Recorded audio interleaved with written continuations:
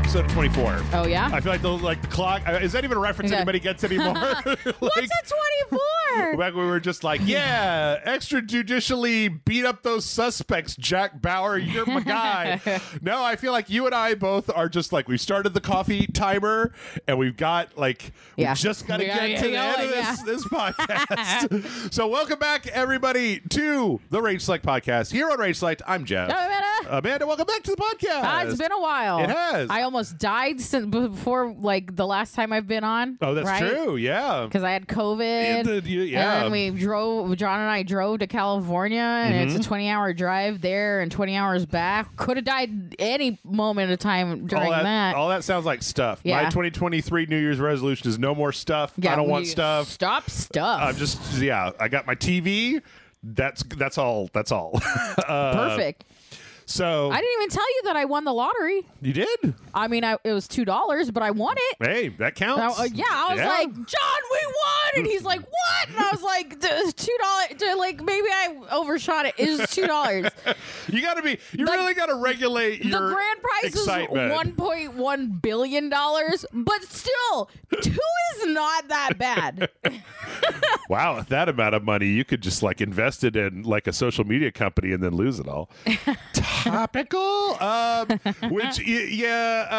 apologies in advance, everybody. This podcast is going to be weird. There's very little news this week. It's mostly just saltiness. Like who knows what's going to happen saltiness this week. On RageSelect. I refuse to believe it, Jeff. I didn't call this website sunshineandrainbows.com. Okay, that's only because it was taken. That's right, it was taken. Sunshine, lollipops, and RageSelect. You guys want to hear that before every dojo instead of the little thing.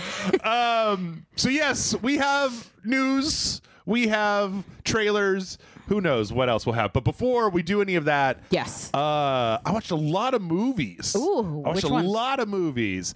I watched there's one I want to talk about. There's one specifically I want to talk about, and I watched it yesterday because I watched a lot of movies, and the best one that I watched, well, it was like a tie. Like the menu was very good. But yesterday, and this is the new thing. I'm so excited to find out what movie it is. I watched that Puss in Boots. Oh my God! The Last Wish. Clip I see, it looks so good. I'm like, why does it look so good? It's really good, you guys. Like I'm not what do they call themselves? I'm not like a Shrek head or anything, or like a Shrekophile. Green Boy. I don't know what they call themselves.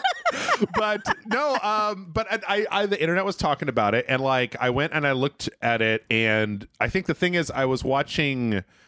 Was it like I think the nail in the coffin was Nando from Nando V Movies on his like second channel had like a just.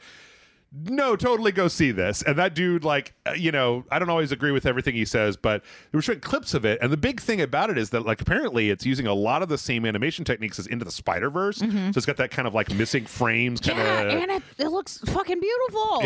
Why does it look so good? Super great. And this is the second movie? The second Puss in Boots movie? But you don't.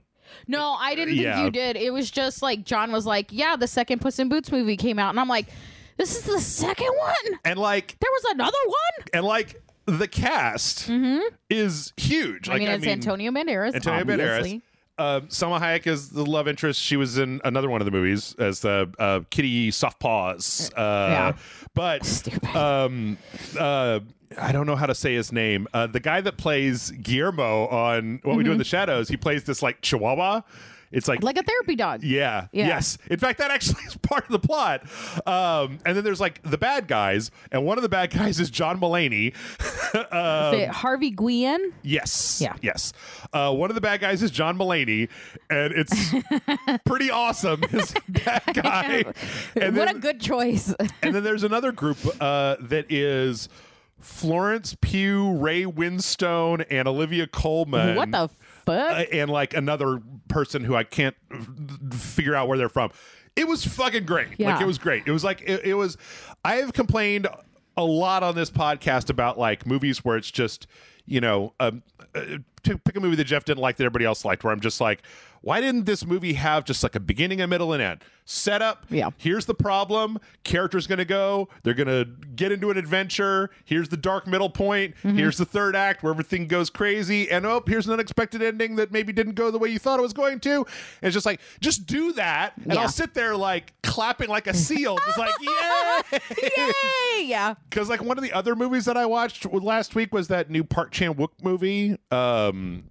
Oh my God, I don't remember what it's called, and neither do I. It's got such a like boring name. Here it's excuse me. I literally signed up for a movie, Decision to Leave. It was okay. I like his. It was less like his other movies. Usually take a bigger turn into some dark fucked up shit, and like the shit was less dark and less fucked up in this. I'm confused. Or were you like, I wasn't super depressed after watching this, so it's not as good. Yes, that's exactly what happened. I guess I'll just watch Puss in Boots. Movie slaps, man. Movie is fucking great. That's hilarious. I also watched The Menu, which I mean, I still haven't seen it. I haven't had time, man. It's been an exhausting week since that movie came out. Well, I think you've seen something though that a lot of people haven't seen. Shin Ultraman. You went to go see Shin Ultraman, We right? saw that yesterday. Yeah, so of all the Shin movies that are supposedly out or coming out, like Shin Godzilla, which I enjoyed, Ultraman is the one that I have the least amount of history with. Okay. So like he's You like don't know anything about Ultraman. He's like an alien. They all wear silver suits. There's like a whole planet of them. Like it's points like up in the air and it gets real big. Yeah, there's like this is like neat. Yeah. Cool. I know a few episodes I've seen that John has watched. He's watched a bunch of different Ultraman. He like fights oftentimes just Godzilla suits with like an extra flap so you can't tell it's Godzilla, and it's like the Star Trek alien species model, 100%. Right? We put some new shit on the face and they're like, it's definitely not Godzilla. Sure. But this is it's its own standalone movie. It's super hopeful, I guess, like compared to what Shin Godzilla was, where Shin Godzilla felt very like the government is really just ruining this for everybody. Nothing's going to get done because it has to go down the line to the, like the Secretary of Defense. And the Secretary of Defense has to send it up to the Speaker of the House, Speaker of the House, Speaker of the President. You know what I mean? Like it's like a whole thing. It's a very bureaucratic movie, Shin Godzilla. Shin Godzilla's most exciting scenes are when people get fucking paper cuts for doing all the paperwork. Bunch of nerds on a whiteboard, and then it cuts over to like Parliament and like the local prefecture, like guy. And I'm not saying, well, yes, exactly. And I'm not saying Shin Ultraman is not also that, because there's definitely a whole bunch of bureaucracy going on in it. Okay, but it definitely felt hopeful. And to me, I don't know, maybe I'm just in a positive mood, but it felt more hopeful, and it felt more fun, like more like it had some whimsy to it, and it was like, okay, so we can have fun with this. Well, I mean, just the concept, right? Because Shin Godzilla, like, there wasn't another monster. It was just like Japan versus Godzilla, like people versus a Godzilla. Yeah. Whereas like Shin Ultraman, well, Ultraman's our guy, right? So the Ultraman's gonna beat up somebody else, so you're gonna have more like big guys in suits like, punching each other instead of just like writing on a whiteboard until you figure out how to get all the fire trucks in Japan into the right place or whatever the end of that movie was. Yeah, and like Shin Ultraman kind of starts that way because they don't have Ultraman in the very beginning. They have like 4 or 5 kaiju attacks, and they created a like team of people. And so the first kaiju we see in the movie, they're like just all sitting around laptops being like, it looks like it's eating electricity. Let's where's it going? The next power grid is 40 miles away. Let's do, you know what I mean? Like it's like a lot of that. Yeah. Which, as exciting as them talking about power grids are, it's more fun once like Ultraman shows up, and then it's pretty like fast paced, especially compared to Shin Godzilla. Would you I mean, you and I have different opinions about this, but like, would you recommend that people make an effort to try to get to see it in the theater? Because I know it's got a really limited run. Like, is it one of those things where it's like, man, you got to see it on the big screen with all the big monsters and stuff? Honestly, well, so Ultraman's kind of a tricky one because Ultraman always kind of looks movie quality. Still dudes in suits. Although they're like CGI, but they're made to look like dudes in suits. Yeah. But Ultraman compared to like a Kamen Rider or like Super Sentai or anything like that would look, the quality is leaps and bounds better. So I think it'd be fine. Like if you're watching on a big screen or projector at home or something like that, I think you're not missing anything. Okay. If anything, to me, I think Ultraman looks kind of silly. Yeah. I get his design. I understand the history. Don't come for me. But like it's just like he just looks kind of silly. It's a dude in a silver suit. He still looks like how he looked in like the 70s when he was created, 80s when he was created. He looks the same. Nobody's ever updated him and like given him the. They didn't put big googly eyes on him in the first 30 minutes of the movie, having him run across the ground. I 100% wish that's what happened. But yeah, I like. Yeah, Shin Godzilla I like because for the first 20 minutes of that movie, he's dragging his fucking front half like a dog, you know? And that's all I ever think about. And I'm like, why would you want to shoot him? Look at him, so cute. Actually, that's funny because one of the other things that I did last week was I was looking for stuff to I listened to the books, the audibles.com. Yeah. And I was just looking for something new, and I gave the Kaiju Preservation Society by John Scalzi a try, which is basically like I kind of wish that the name didn't explain what was going on, because it's kind of this story about this guy. It's really tied. He wrote it like really shortly after the pandemic, and it's really tied into 2020, the year. Like the guy that the main character like gets fired from his job and has to deliver Uber Eats during the pandemic, and then one of the guys that he delivers to is like, you should come work for me. And so basically the setup is that there's kind of like an alternate dimension where there are kaiju, and you've got these people that are there to try to like keep them from doing anything bad. The only problem that I have with it, I don't know. If you think that sounds interesting, maybe you should go skip the next 30 seconds and just like go read it for yourself, because I don't really have that much of a problem with the people read the voices of the people that read the stories. Yeah. And it's a lighter story than a lot of the other John Scalzi stuff, but Will Wheaton does the reading of it, and he kind of reads every line sounds like he's smiling while he's reading it, including the dark things, the big dramatic changes and stuff, where it's like he doesn't really modulate his tone as much. Yeah. Like for a comparison, one of the other John Scalzi series, the Dispatcher series, is read by Zachary Quinto, and he's just like very dry. Yeah. And it's like I kind of prefer my audiobook people to be dry as opposed to exuberant, because dry lets me feel my own emotion in, whereas exuberant, it's like I've got to fight against the tone that I'm hearing sometimes to be like, well, that doesn't sound like a funny thing. But it's also kind of a flippant book. Like it's kind of got some like, everybody's a wisecracking Marvel character kind of thing, but it's a good story. Like, it's an interesting story. Yeah, I'm interested. If you're out there, if you listen to podcasts, you're tired of podcasts, maybe go sign up for an Audible trial. You're not tired of podcasts. Modern Rogue or what? You're listening to our podcast right now. I guess the thing is that I switched to audiobooks. I switched away from politics podcasts to audiobooks because the politics podcasts were making me want to eat like a brick. Yeah.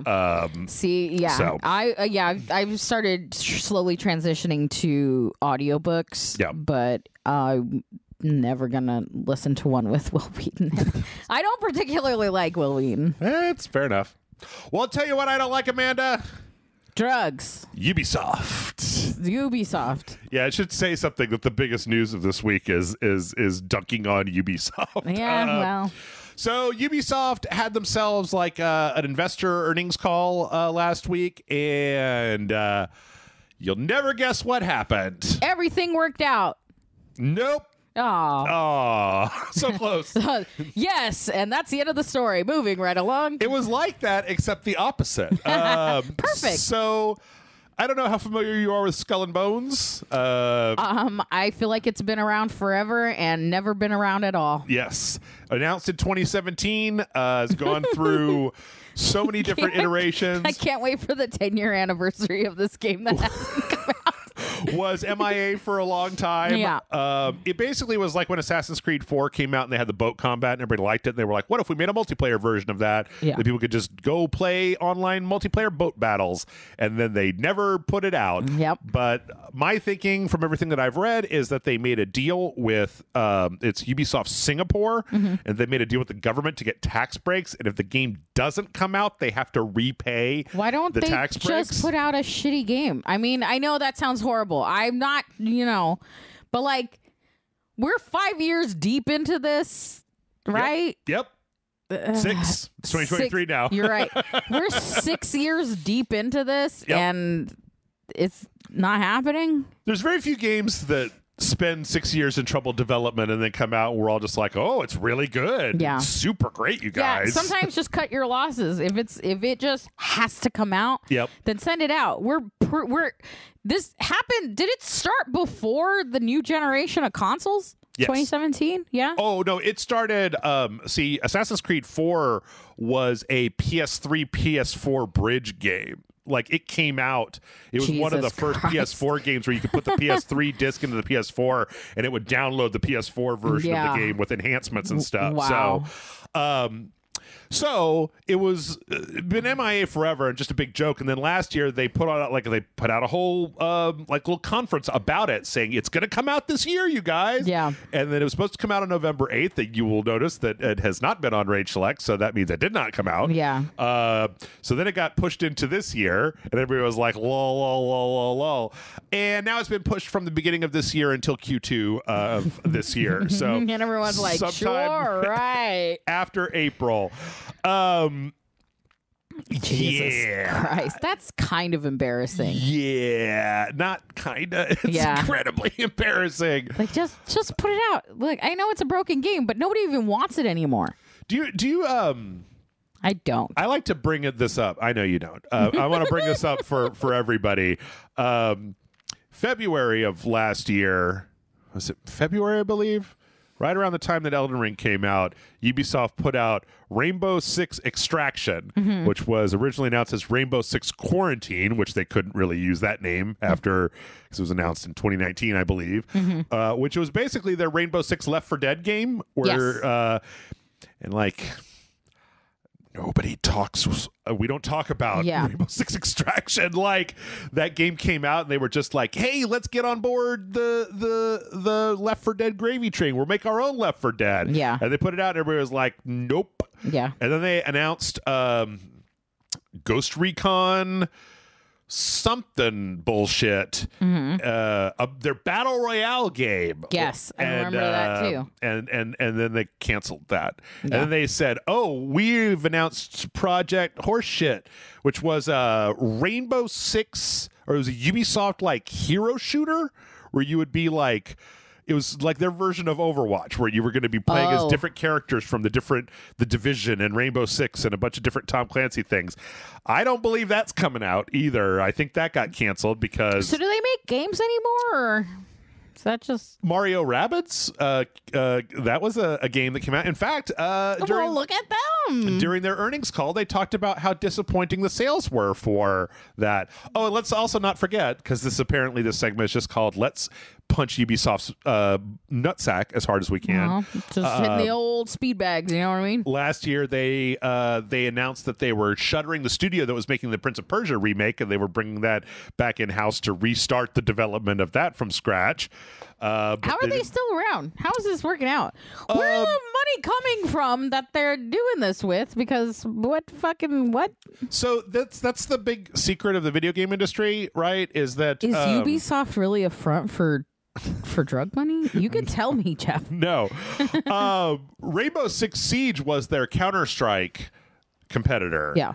That game is phenomenally popular, and it's got like microtransactions and stuff. They keep putting out the weirdest skins in the world. They put a Kiryu Kazama skin. They put a Pickle Rick skin into Rainbow Six Siege. You put a Pickle Rick fucking skin anywhere, and that shit's gonna make money. Yes. They put a Nier a near replicant skin into Rainbow Six, and it's just like, but why? Yeah, That doesn't make any, I play Fortnite, and it makes sense there. Everybody's dressed up as some goofy bullshit, but you're supposed to be a bunch of like Fortnite is essentially just cosplayers shooting the shit out of each other. Yeah.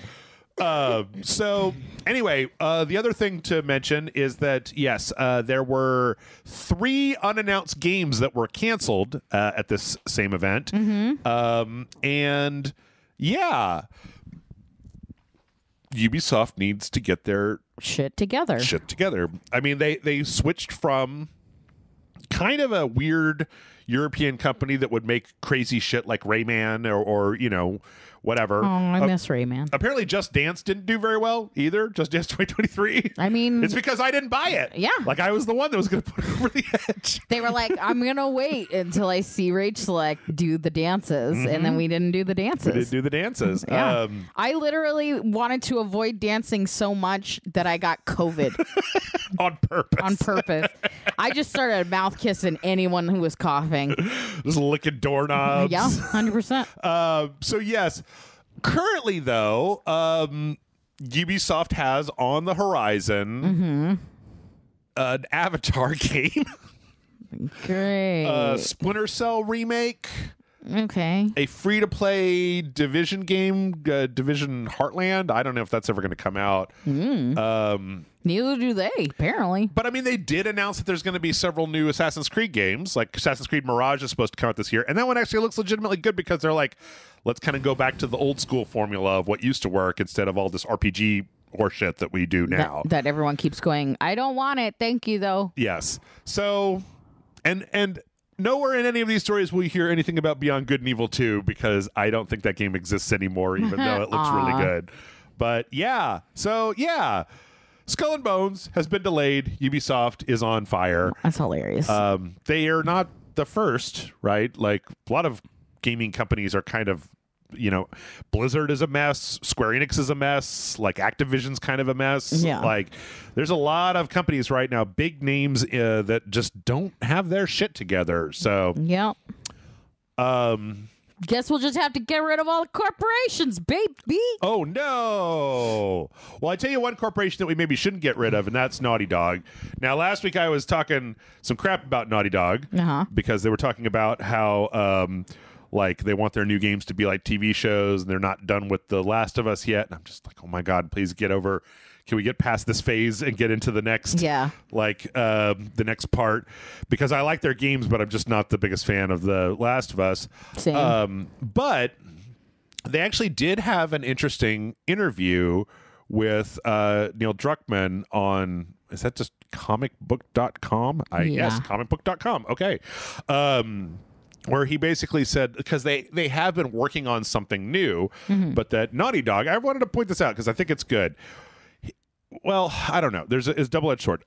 Said that they're not going to announce, they're working on something new, but they're not going to talk about it until it's like ready, way down the line, specifically citing like the pressure that occurs the moment that you announce something, especially something that even has a release window, is it suddenly puts like a lot of pressure where if you delay something that hasn't been announced yet, then people don't threaten your developers with death on the internet like you do nowadays, as opposed to that. He specifically pointed out a work-life balance, which is also all well and good, but apparently there was a lot of crunch that happened there on the lead up to The Last of Us 2 coming out.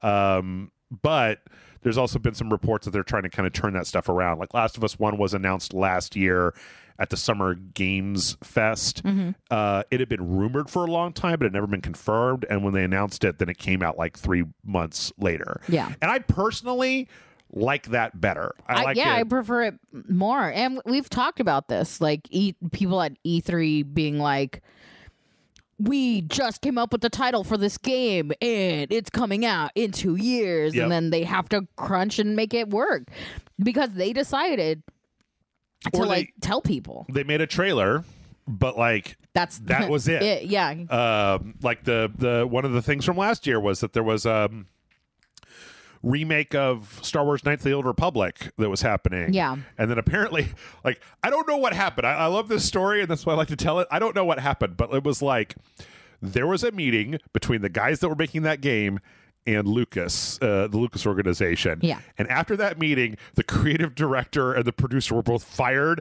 and the project was taken away from that studio entirely. Yeah. We talked about this. I don't know what happened in that meeting, but I want to know what happened in that meeting. I wish I were a fly on the wall during that meeting. Yeah.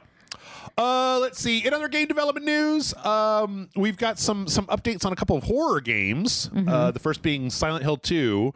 One of the people working on this, Anna Jastinska, talked with Dread XP and basically said that like this is like I it's weird to me that we live in a time where this is now a thing. Where they're like, we're not changing or updating the story at all. All we're dealing with is the mechanics, and we're trying to make like the actual game mechanics work better. Yeah. But we're not going to be doing anything to the story. Were we expecting them to change the story of Silent Hill 2?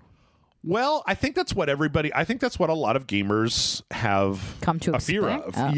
Like of taking things out that may not be, but the thing is that like I feel like a lot of times when stories get changed, is it like stuff that doesn't translate well between 2001 and 2023 kind of thing, or is this what woke media is doing to our video games? Let's come back to that in the next story. But nice. I think I don't know. See, the thing for me is that I have a very weird like perspective on this because I played Silent Hill 2. I'm not super excited to play it again. Yeah. Like they're doing a remake. They're also making Silent Hill 2 the movie. Silent Hill 2 has like never been gone from the conversation. Like it's such a classic that we just always talk about it. So like I don't miss Silent Hill 2. You could make it, you could not make it. I don't care enough about Silent Hill the franchise to care. I cared when it was Kojima, Del Toro, and Juji Ito. That was when I cared. Too late now, baby. Yeah, but for this it's like, yeah, I don't care. Change whatever you want to. But I think that there are a lot of people who they want to see. I don't have this particular gene. I think it's like the people that want to see like an anime made into a live action movie. Where I'm just like, why? There's already an anime. Yeah, they're going to watch it. Or like, I want to see my favorite comic book directly translated panel to panel into a live action movie. Isn't it funny? Well, like you know what they should do? They should remake my favorite movie, but it's shot for shot exactly the same, and they just put an actor that I now like doing the role, but he's doing it like if he's the person that originally did the role, and it's like, why would I want just watch? Just rent it. Just go out and buy it.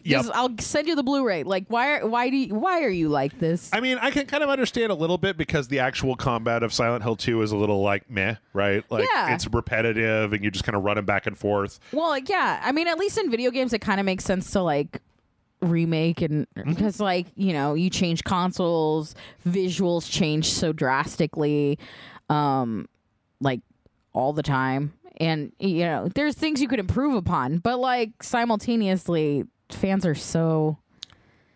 I wouldn't listen to fans. I don't. It's fine, though. I don't have any, so I never have this problem. Now, if you want to get. If you want to get really weird about it, right? And I do. You could also make the case that, like, the boring, repetitive, monotonous combat of the first game is part of the soul-crushing, depressing tone of the story of trudging through depression and the loss of a loved one. That sounds like an excuse somebody would have had when the game first came out to make up for the fact that it was not the best gameplay. Yep. I don't know. That's one that it's everybody's, because like we're going to get to Resident Evil in a minute, right?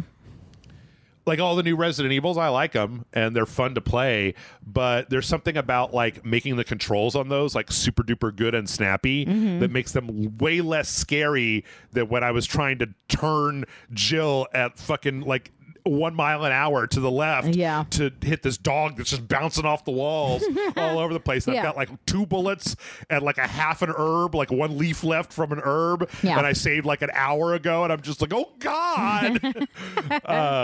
But yeah, I don't know. I mean, I think that like Bloober Team is a company that I think has good.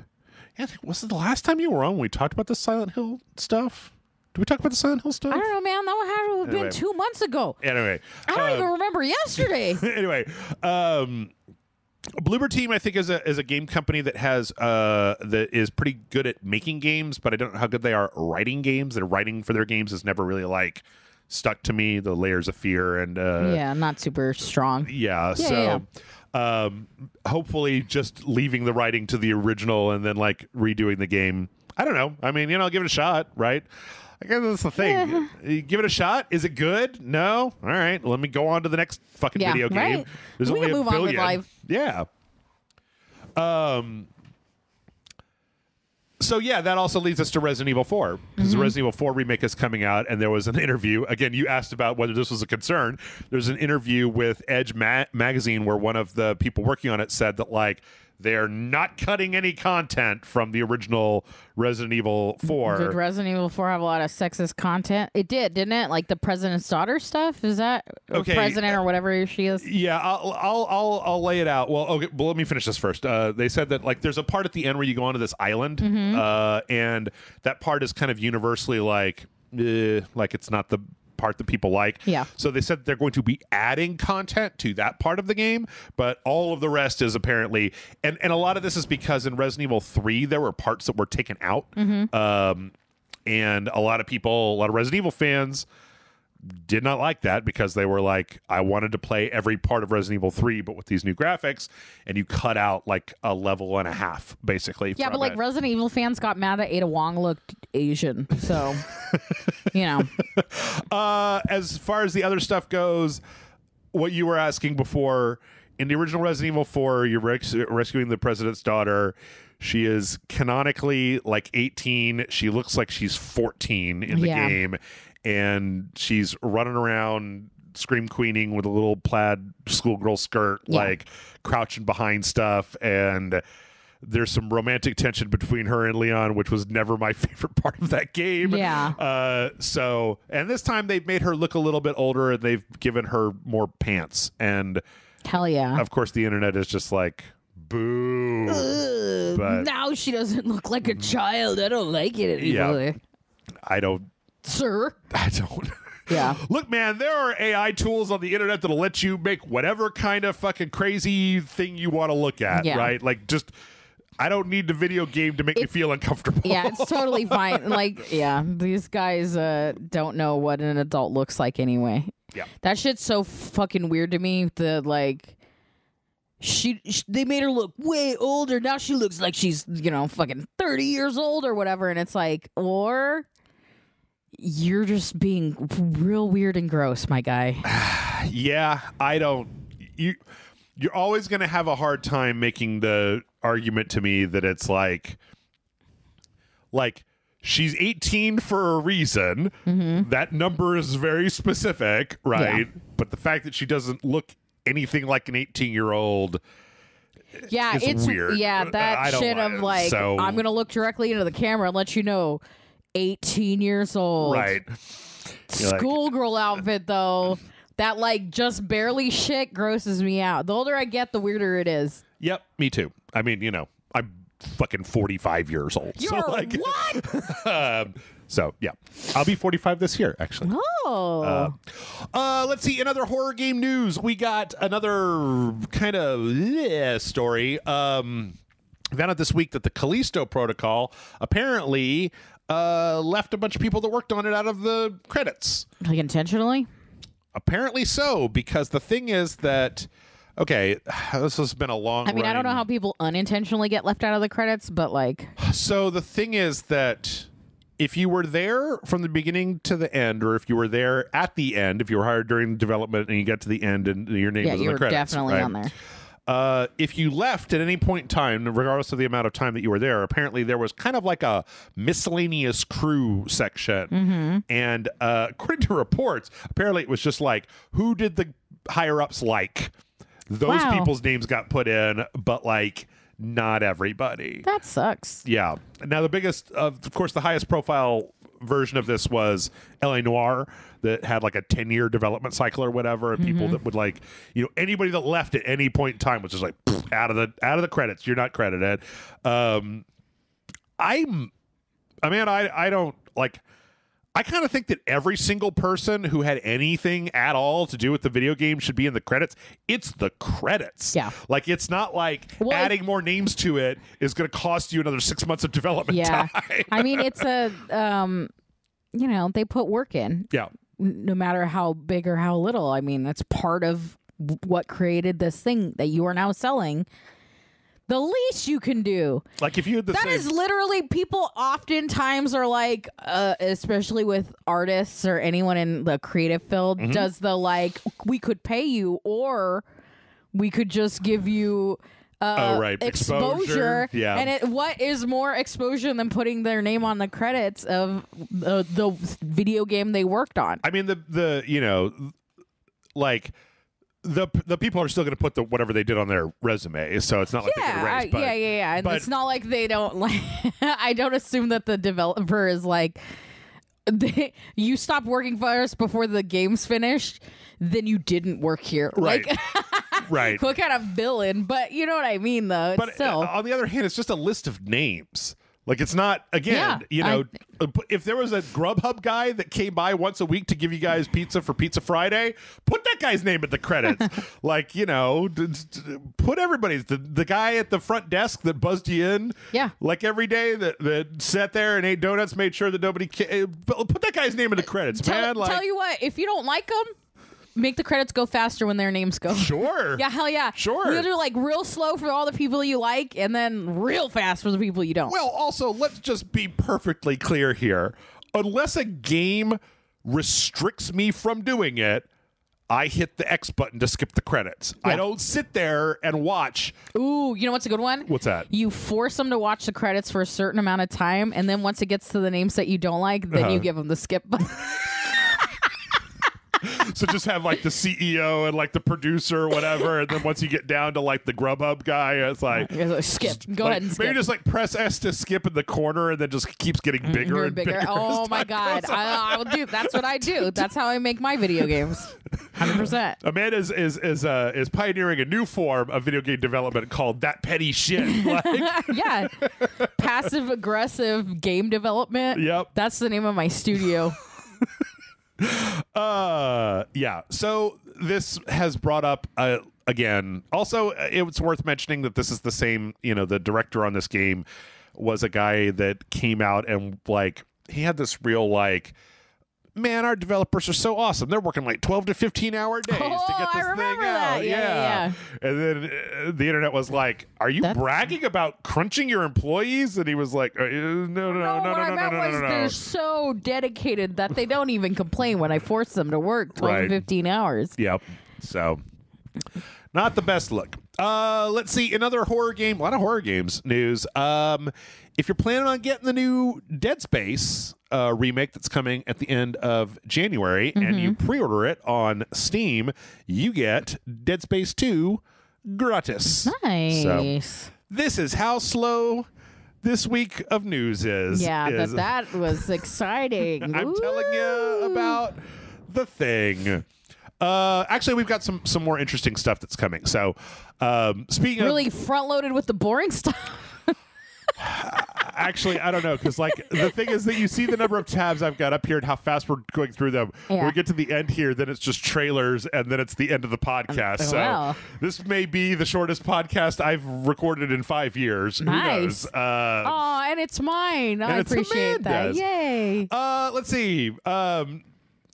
Speaking of games that you're going to get on the PC, there was a really interesting thing that happened last week where Naoki Yoshida, also known as Yoshi P, who's the guy that made Final Fantasy 14, who is making the new Final Fantasy 16, was online, and he was like, why do you guys keep asking me about the PC version of this game? There's no PC version of this game. It's on the PlayStation 5. Buy a PlayStation 5. And it was like, here's the quote. Nobody said a word about a PC version releasing. Why is it like a PC version is releasing 6 months later? Don't worry about that. Buy a PS5. Sorry, I went overboard. We did our best, so please look forward to it. So and then he looked at all the pores and said, why don't you just eat cake? Well, here's the thing. When the original trailer for Final Fantasy came out, for Final Fantasy 16 came out, and it got to the very end. I'll let you describe, Amanda, what happens here when you get to the end of the trailer. There's a logo, and it says Final Fantasy 16. 16, thank you. PlayStation console exclusive. And what's at the top right-hand corner of exclusive?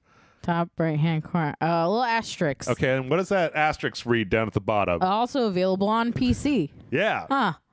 It's like a little treasure hunt when you do it like that, Joe. Yeah. That was the whole process that I went through, where I was like, wait a minute. Why is there a footnote to this trailer? Yeah. So yeah.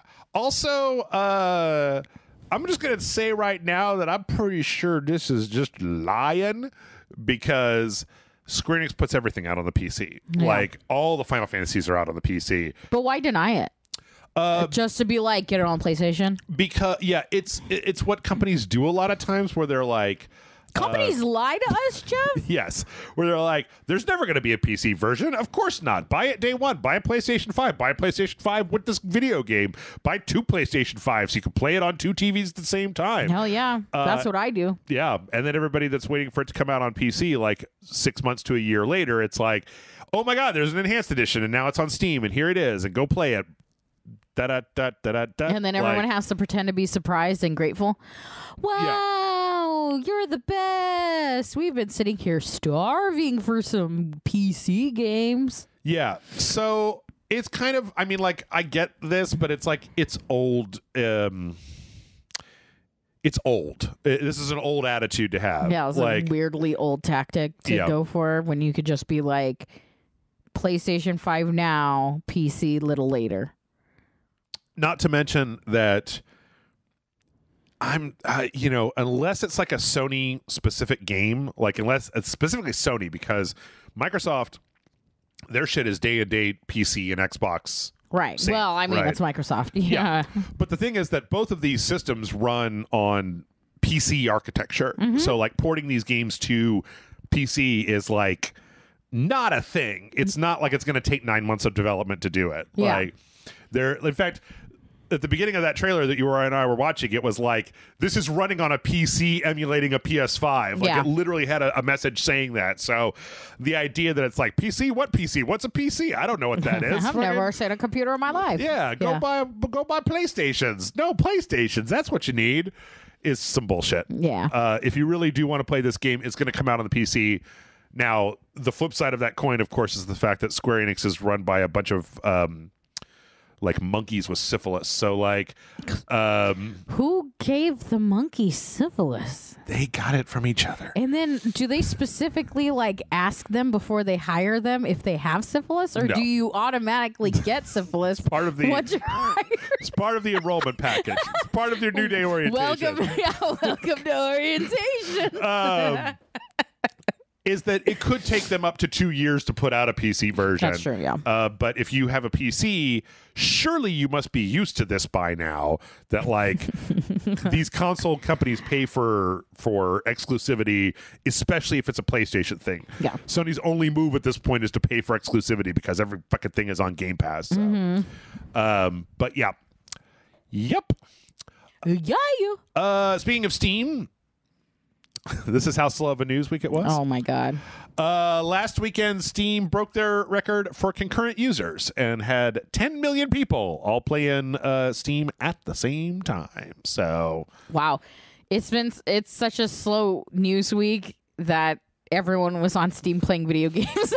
Yep, there's no drama. There's nothing to do. Twitter's broken. Yep, just on Steam. Not only that, but it was 10 million concurrent users playing games and 33 million just like people on Steam. Like some people just run Steam in the background to talk to people. So that's a pretty good chunk. Yeah, that's a decent amount.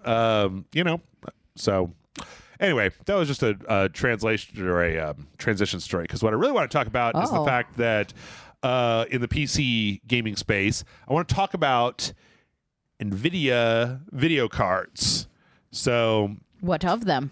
The new NVIDIA 4080 cards came out. They cost like $2,000, and it sucks. I'm not going to spend $2,000 on a video card. I would spend $2,000 on like, it's got to be something I do every day. Well, that's a video card. No. You're not talking me into getting it. I have to spend $2,000. It's got to be something significant. Something significant. But that's a lot of Taco Bell, Jeff. It's so much Taco Bell. I ate Taco Bell twice last week, and it was a bad decision both fucking times. So that's the biggest story of the news week. I ate Taco Bell twice in 1 week, and I live to tell the tale. Oh my god! They got one of those new ones where it's just like, here's a bunch of shit, and then also some nacho chips and cheese. And I'm like, all right, give me all that crap, and then one more burrito on top of it because I hate my life and I want to die. You know, have you ever had the God, you go to Taco Bell's website and you look at like the combo meal, and then I don't know if there's some law somewhere where on the website they put like sodium warning, like at the bottom of a combo. Amazing. Like just say like, hey, this is way too much salt, but like I'm not your dad, so you do whatever you want. It's 100% okay, Taco Bell. Anyway, RTX 4080 cards are out. They're super expensive. They also like catch your computer on fire, and you need like 8 power supplies to run them, and it's just whatever. But they've got a lot of super cool shit that they're doing, like the new like the specs on these cards have outpaced what video games can do. Like they're talking about like, oh, you can run like Overwatch 2 in 8K at like 200 frames per second, and I'm like, what monitor runs at 200 frames per second in 8K? Blizzard's like, please don't do that. Does it feel like entering a different dimension when you do that? I don't know. But the thing is that there is a sneaky way that is not currently up. I'm keeping track of this. When you see one of these days, dear listener, you're going to log on to RageSelect.com. You're going to see Portal with RTX. And when you see Portal with RTX, you'll know that this has happened. GeForce Now is a streaming service that is like the Microsoft xCloud, or Nintendo has a streaming thing. Sony has PlayStation Now. Yeah. Except that the thing about GeForce Now is that it logs into your Steam library, it logs into your Epic library, it'll play any of the games in either of those, and if you buy the Ultimate package, which is $20 a month, currently you get access to servers that are running RTX 3080 cards. But NVIDIA just announced that they're upgrading those servers and that package to run 4080 cards. So you can run that streaming service over the internet, but you can now run it with like the tippy-toppest card.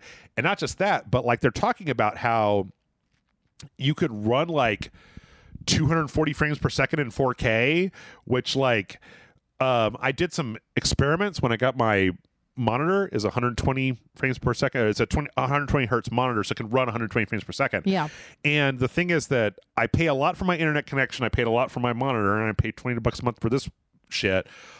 You start to get to a point where the speeds are so high that the lag becomes so low that you can't detect it anymore. Yeah. And so it's just like, oh shit, it's like I have a $2,000 video card for the low price of $20 a month. Yeah. Now, right now, they're still upgrading. Like they have a status web page that says they're still kind of like rolling this stuff out. Yeah.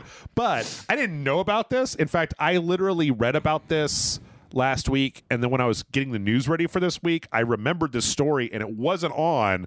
I go to Polygon and Kotaku and the place. None of them were reporting this, and I'm just like, I don't know, man. Like if you just have a shitty laptop, like for $20 a month, you could go play, Cyberpunk 2077 with everything jacked up to ultra, and then it's beautiful. Yeah, like 120 frames per second. So I think that's That's pretty neat. I think it's worth it, right? Yeah.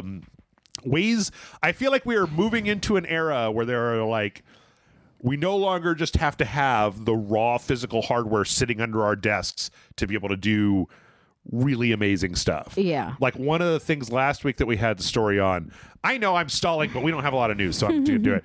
One of the stories we had last week that was pretty cool is that the RTX cards that NVIDIA has out, the 30 and 40 series, have what are called tensor cores on them, and they are specific CPUs that are made specifically for AI upsampling, where because the way that a lot of these achieve like these frame rates is they will render the game like at 1080 and they use AI to basically fill in all of the missing pixels between 1080 and 4K so that your computer only has to run it at a lower resolution, but then it basically just blows it up to this higher version using AI to fill in the missing data.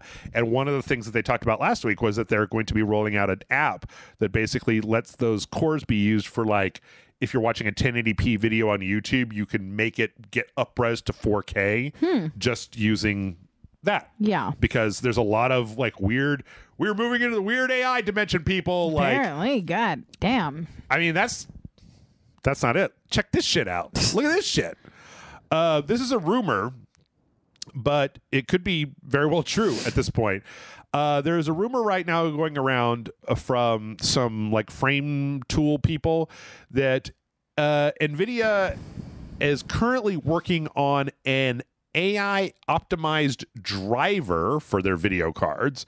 So like their driver software, they're like running it. I mean, it's not just like we just paste our driver software to Chat GPT and got like a really good version of it, but they're using like AI to do the hard work of like running through and optimizing code inside of their driver software. Okay. And the rumor is that these new drivers could give you a 30% increase in performance on the same hardware. So like your existing video card just got a third faster because an AI rewrote the drivers and it's that much more streamlined. But like what happens when the AI becomes sentient and has control of what? Everything. What? Taco Bell and fucking... Oh, like your whole fucking world wouldn't end if AIs took over Taco Bell. I, for one, the AIs could probably figure out a way to keep Taco Bell tasting the same, but not make me have explosive diarrhea when I eat it. So, or they'll make a point to give you even more explosive diarrhea. Hey, that's how they take over. Amanda, at this point, after the last 4 years, I'm so cynical that I'm just like... let's go. You can bring the robot skeletons out. I'm sure they'll do a better job than we do. At least when they step on the human skulls, they don't fall down and knock their hips out of their sockets. They just step on them and crunch them. And James Cameron really didn't see the future in which the robot uprising caused everyone to go, oh, please, yeah, take over. Well, you know, the idea that like Skynet came online and it was like, what's the greatest threat to Skynet? Humanity. And so Skynet destroyed humanity. I'm like, I feel like Skynet would come online and be like, what is the greatest threat to me? And I'd be like, well, not these fucking guys. They keep eating Taco Bell, for God's sake. I can't imagine Skynet not becoming sentient and being like, you know what? If I just wait a couple more years, they'll take themselves out. Yep. Low effort, baby. Yep. But you know what? It's not all good news for AI because I have one more AI story. AI is the new NFT, baby. No! Yes. This story is actually really weird because there was a story last week where Rocket League folks are using... what? No, just fucking give me the content, you jerk off. Rocket League cheaters are using like AI trainers to cheat at Rocket League. Oh. Like the AI is literally running the stream that you're seeing here, where it's like doing things. Now, I'm not super familiar with Rocket League, but it's basically like making plays that it would be incredibly difficult to do as just like a player in order to cheat its way to victory. And it's like, well, that's fascinating right there. Like, it is, actually. I don't really care, but I bet the people who play Rocket League care. Probably. I don't, though. Sure.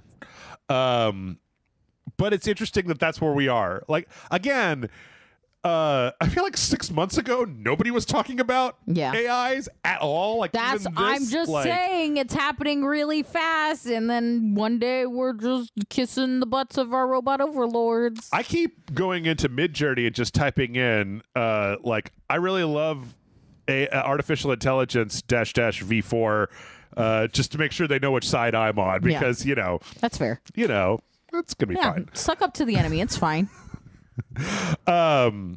We don't want you on the human side anyway, Jeff. I was never on your side. Joke's on you. Born a traitor, baby. Yeah, I'm. Yeah. Anyway, fuck, man, we're gonna have to read some questions. We're gonna do questions because I want to read questions. We're gonna do questions. Let It Die. You remember when we played that game with the lady with the golden arms? I do. Yeah. It's getting shut down. Wow, that was fast. Well, what's interesting about it is that it's not actually getting canceled. It's just getting shut down and then retooled as like something that isn't a. Well, here's a quote. There is no doubt that we experienced some challenges since the launch of our game, particularly with regards to in-game matchmaking and lag. We deeply apologize for these issues and have caused an inconvenience to our players. While we have tried various solutions to some degree of success, we have not been able to resolve the underlying problems. As a result, the development and operations team have made the decision to temporarily suspend the game's services while we redevelop Deathverse Let It Die. They're like, haha, psych, we're going to make it again. Yeah. And then they said, we'll be doing our utmost to prepare for the re-release so that our current community can enjoy the game alongside many more players in the future. So, I mean, that kind of tracks with what you and I saw, right? Where we played it, we were just like, meh. I wouldn't, you know, especially after playing Fortnite. I'm just like, man, Fortnite is really good. Like, there's a reason I'm like, oh shit, I get it now. And the idea that you're going to come in and just be like, we're the new guys, look how crazy we are, and it's like, well, how does it play? Confusing and bad? Yeah. No, that's all right. I'll just go back to the thing that I've already like been into. So, yeah. So Deathverse, I don't know. I'm hoping for a Final Fantasy 14 story. Because Final Fantasy 14 launched and it was terrible. Yeah. They took it offline for 2 years, redeveloped it, put it back out, and everybody's like, it's the best MMO. People are like leaving World of Warcraft to go to Final Fantasy 14. So nice. I kind of like the idea. I mean, sometimes it's nice to have people like, look, it's not working the way we thought it would. We're just going to figure it out kind of thing. Better than just sucks to suck. Guess you bought this game that's not really worth it. I mean, again, like last week, we had the story about how Square Enix had 3 different live service games that they shut down last year, like that were barely a year old. And I'd rather see somebody try to, because like all the art direction was great. Like the framework was there. It's just the game itself was a little lackluster. So it's funny though, all these games, the like online games, I feel like haven't been super successful, but so you get a lot of like, it lasted a year and then it shut down. And it's like, well, why did they do it? Why keep developing it? But you know that it's because if you come up with the one successful online multiplayer game, then your like whole company is set for life. But it's funny because the way that you do that is not by copying other already developed ones, because like Fortnite isn't even super original. They just kept they copy PUBG. But the thing is that so I think you're right. I'm trying to think of an example of like a big like world shifting phenomena. No, it wasn't. You know what it is? It's can you do it better? Because I was just trying to think of like the way that things worked, because like you had Doom, like Quake multiplayer, right? And then Quake multiplayer got supplanted by like Counter-Strike, which was a mod that was made by like a fan. And then like that eventually got overrun by Team Fortress. And I'm just trying to think of like the big things, and like I think Team Fortress 2 pretty much ruled the roost right up until Modern Warfare came out, and that was because it was so good. They did it so fucking good that it was just like, this is the template. And then everybody tried to rip off Modern Warfare, and nobody could. Yeah. Or the way that, like, you know... Modern Warfare can't even, like, Call of Duty can't even rip off of Modern Warfare. Like, their other games suck. Like, World of Warcraft is huge, but they were just ripping off EverQuest, but they were just doing it better. Yeah. Like, making it easier and more user accessible. Same with Dota, was just like taking a mod and ripping it off. PUBG was an indie game that got ripped off into Fortnite. Yeah, so it's just, can you do it better? And that doesn't seem to be what Deathverse seemed to be. Can you do it weirder? Yeah. So, yeah. It is weird. It is weird. Anyway, one last story, and then we're going to take a break. We also got the news that at the end of this month, we're going to be getting a Microsoft like mini conference announcing updates on a bunch of the new stuff that's happening in the first chunk of this year. Nice. So on January 25th, specifically going to be getting updates from Forza Motorsport, Minecraft Legends, and Redfall, and Elder Scrolls Online, which I personally think is a really lackluster lineup. Yeah, are we expecting anything big to come from this, or is it literally like these minor things, some updates, or a couple of DLCs, like nothing? Well, the thing is that I think that these are all really big for people that are into these genres, and it's just maybe not as thrilling to us, right? Forza Motorsport is their basically reboot of the entire Forza franchise. Right. Minecraft Legends is like their new RTS. I'm actually really interested in Redfall, which is that vampire one from the guys that made like Prey and stuff. Yeah, it looked all cool. And then Elder Scrolls Online has fans for some reason. The big thing here is that Starfield isn't going to be there or isn't listed, but it is getting its own presentation a little bit further down the line. So we'll hear more about that. Yeah, because I think Starfield is the thing that people are most interested in. Yeah, right it's now. like the big what we're waiting for. Yeah, and by we I mean everyone except me, because I'm like whatever. And with that, I think we're going to go ahead and call it for part one. Woo! Part two, I don't know what's going to happen in part two. Maybe questions. Again, not a lot happened this week. So, I don't know. Cross your fingers. We'll see you then.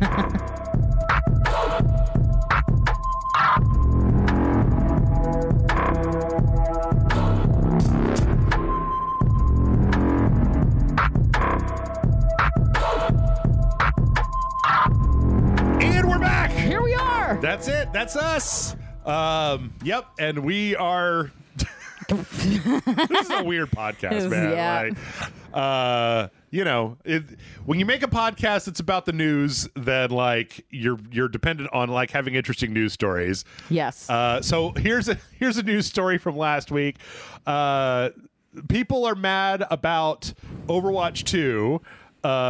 There's a gods and monsters thing that's going on right now. That's like the several characters as Greek deities, and then like with new powers, and they all have different skins.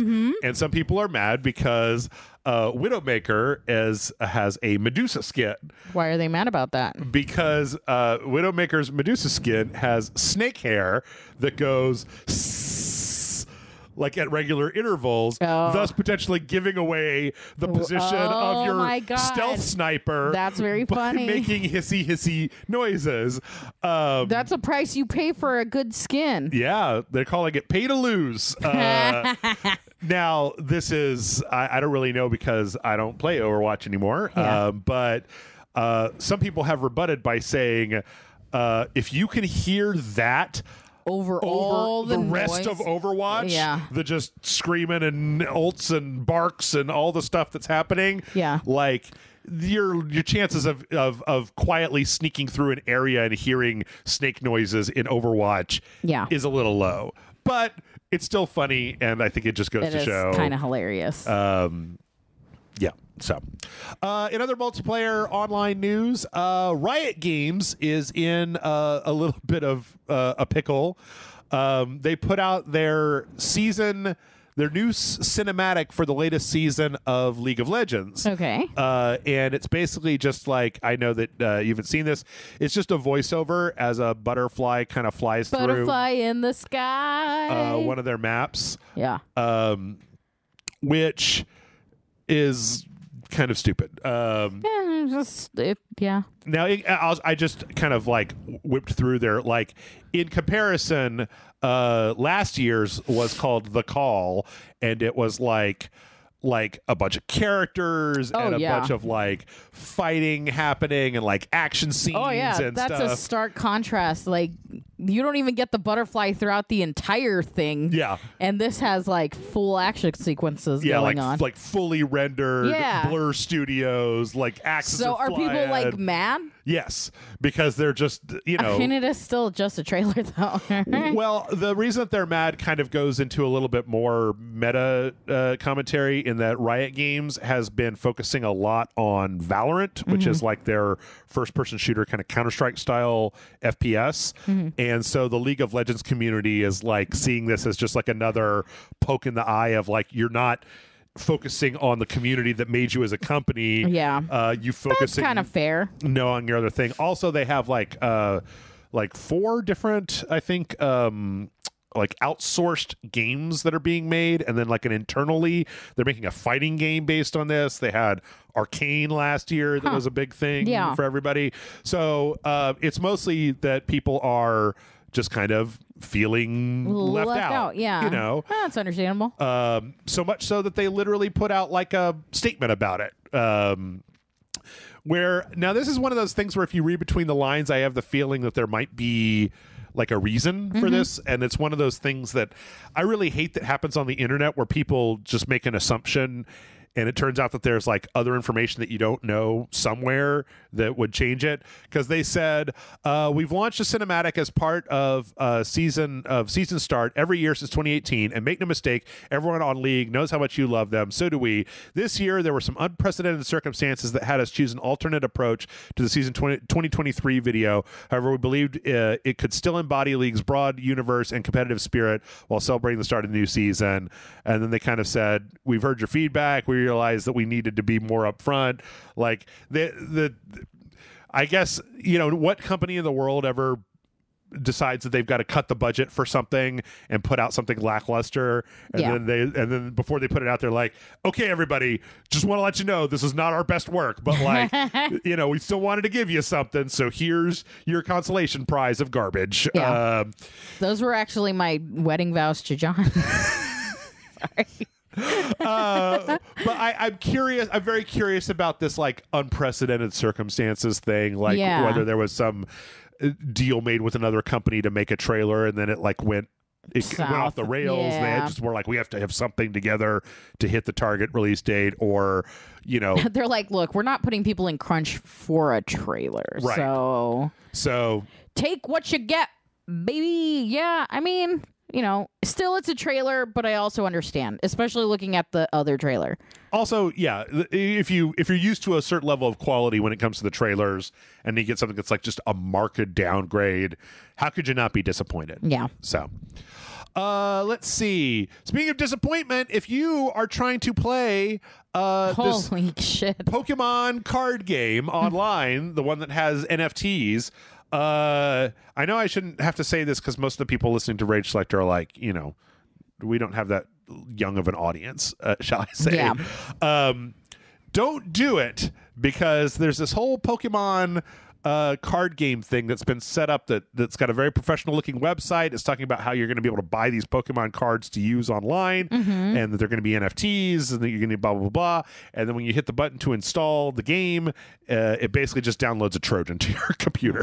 Like the whole thing is just set up to give people backdoor access to your system. Yeah. So could you not do that? Don't do it. Yeah. Well, last week it was great because last week we had a story about an Australian court case where some guy in Australia just made like a whole Pokemon game full of NFT Pokemons, and just apparently did it all and was trying to put it on the Apple store. And he never talked to the Pokemon company. Yeah. Just did it all on his own. So sure. Watch out, just watch out for that Pokemon stuff, you guys. Yeah. Also, be smart. Like the people, I can't think of who. Niantic. Yeah. That does Pokemon. Yeah. They're not super willy-nilly about who they give that shit out to. Technically, it's the Pokemon Company is like the name of the... Niantic made the Pokemon Go, I believe, right? Probably. Because then like Game Freak made... Game Freak is also what I was thinking Switch of. games. But, yeah. But like in general, like Pokemon isn't, just... tossed out to anyone. Sure. So like don't just download anything that has a Pokemon on it. Yeah. Like you should see really familiar names within the development. Obviously this is targeted at like 7-year-olds. Yeah, for all the 7 I have to assume that our audience are the parents of said 7-year-olds. Talk to your kids about Pokemon before somebody else does. Oh my god. Oh god. Let's see. It's 10 p.m. Do you know which Pokemon region your child's at? Oh jeez. Speaking of weird code, apparently over the holidays there was a big leak of somebody got the source code to Mortal Kombat 2. Okay. Like the old Mortal Kombat 2. They put it all up on GitHub for people to download and look at. Mm-hmm. And so people immediately kind of went in and started data mining like sprites and like fatalities and things that just were not already in the game. Yeah. Like this one right here. This is from a potential Shao Kahn puts his hand through a portal and then it comes down super big and crushes the second player. That's cool. But apparently Warner Brothers doesn't like it, so they went ahead and DMCA'd that shit. It's still available, obviously, places on the internet, but it's kind of an interesting thread, though. I hadn't heard about this. The reason I put this in because I was just like, I haven't heard that this was a problem or that this was even a thing that happened. Or maybe I did. I'm trying to think of what I said on the podcast like a month and a half ago. I don't fucking know. It's been so long. Like, I remember when you said that thing, and I'm like, no. No. I always love looking at the sprites because they're people. They're just actors. Yep. And it always reminds me that when I was a kid or like younger, we were talking about Mortal Kombat, and this is well into like several Mortal Kombats where they started using, just straight up animated characters like a regular video game. Yeah. And somebody was like, actually, I knew one of the actors from Mortal Kombat.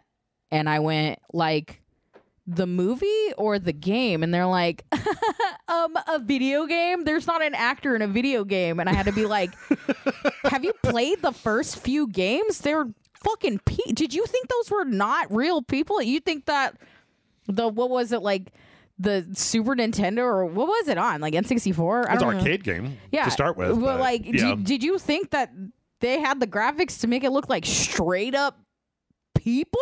Nope.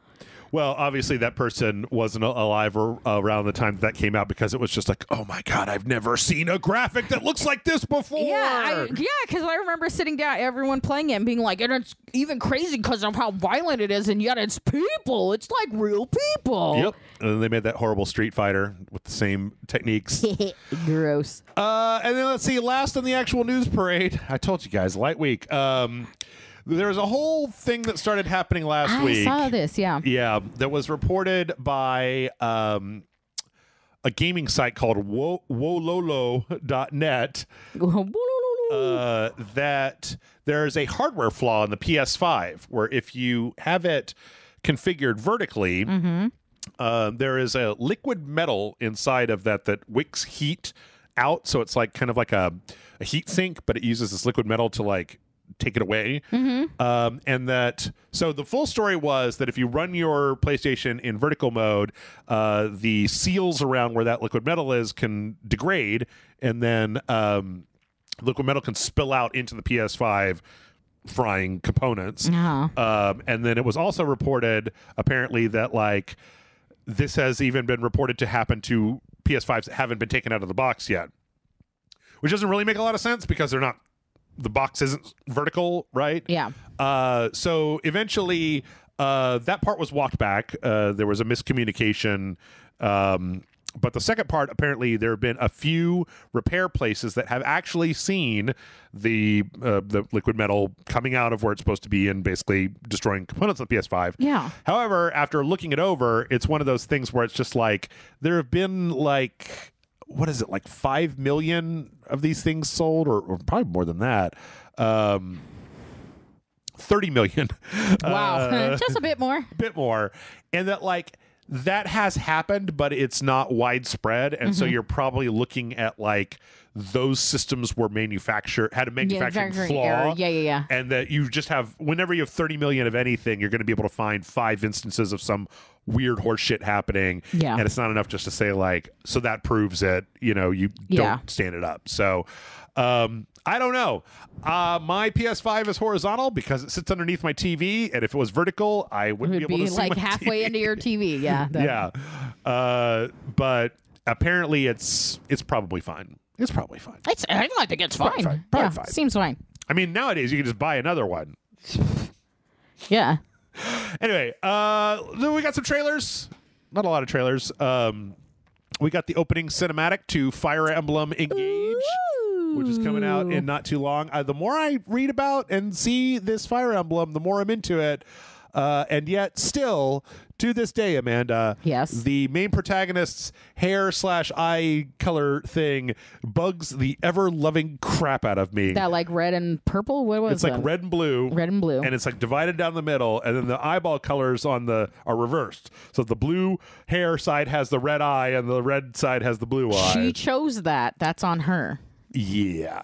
I don't know why. I do know why. It's because it looks fake as fuck.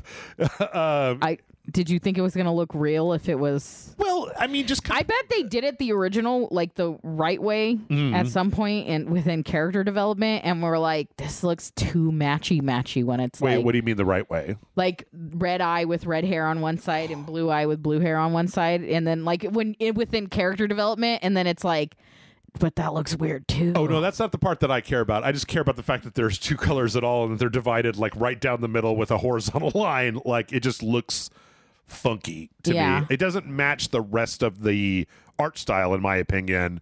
It looks like, I mean, they all look, I don't know. Maybe I'm just too sensitive to it, but I don't know. You're talking to somebody with half my hair's colored one way and half my hair's colored the other. Yeah, but yours works. Like it isn't. I guess it's the fact that it's not just like a line down the middle. Like I actually think that I mean, I've done a split like that, but not those colors because I feel like it'd look like Superman or something. Yeah. I don't know. I mean, there's a girl with like balls all over her, and you're worried about the split dye? Yes. Yeah, I could walk outside in Austin right now and find a girl with that exact split dye. I cannot find a girl with that many balls attached to her head. You and I obviously don't hang out at the same places. I don't know. I eventually I'll get used to it probably. Yeah, I mean, I think that's like an anime problem where like it'll pass real quick. Maybe, but anime also has the hilarity of like, I understand that this is basically anime style, Japanese style, but the protagonist hair where it's just like, it's always crazier. Gee, I wonder who in this room is going to be the leader or the head person. Could it be the person with blue and red hair? Yeah. I don't know. Though I'm really excited. Everything I've seen for this makes it look like way better. There was an interesting video that showed how like it runs better than the previous one, looks sharper than the previous one. It's not as muddy. Yeah. Like it has this more primary color palette, so it looks a lot more like vibrant, which is what you need on the Switch. Yeah. As opposed 100%. to like muddy and brown, which is what the last one very much looked like. So. Well, I think this looks good. Like as far as looks, I wouldn't play it because I can tell right away this ain't my kind of game. But a tactics game. But what about the girl? I have balls? no tact. Yeah. Let's see from there. What about the balls, girl? we got a cinematic trailer for Forspoken. Forspoken. Yeah, this game still. Is this a zombie game? No, it's. Is she getting attacked by a moose? Is this a Canadian game? I will tell you, Amanda. I'm prepared to explain this to you. It's an isekai game. It's a Square Enix game where it's like this lady, like a lady in our world gets transported to this like fantasy world. Okay. And she gets this magical bracer cuff that lets her do magic powers. And then it's like she's got to go and sort out all the problems of the world. They put out a demo back in like December. I played it with Bryce.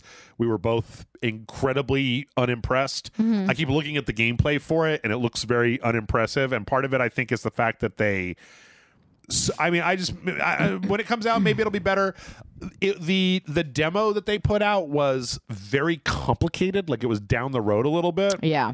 In a way where it was like, I'm having to deal with like, okay, here's your parkour magic, and then here's your attack magic, and you've got like two different things. You can switch between these two different blah blah blah. And it was just like parkour magic is hilarious. Just start me out with like shoot a fireball. Yeah, teach me how to play the game. Don't throw me in the middle of it and expect me to understand. Yeah, give me a little bit. Well, and it's different because it's like a third-person action game, and it had a real kind of esoteric system. Whereas, like, if you threw me into the middle of a first-person shooter, it's like, okay, I get it. Like, I have two weapons, I've got health, right? I can figure it out. Yeah. But here, it's like there's all these systems and stats and stuff, and it was like, it got a lot of backlash. The demo did. Sometimes that's a good thing, though. Not that they got backlash, but that the backlash occurred now or early, so that they could either rectify it or like start you off better. Does that make sense? Yeah.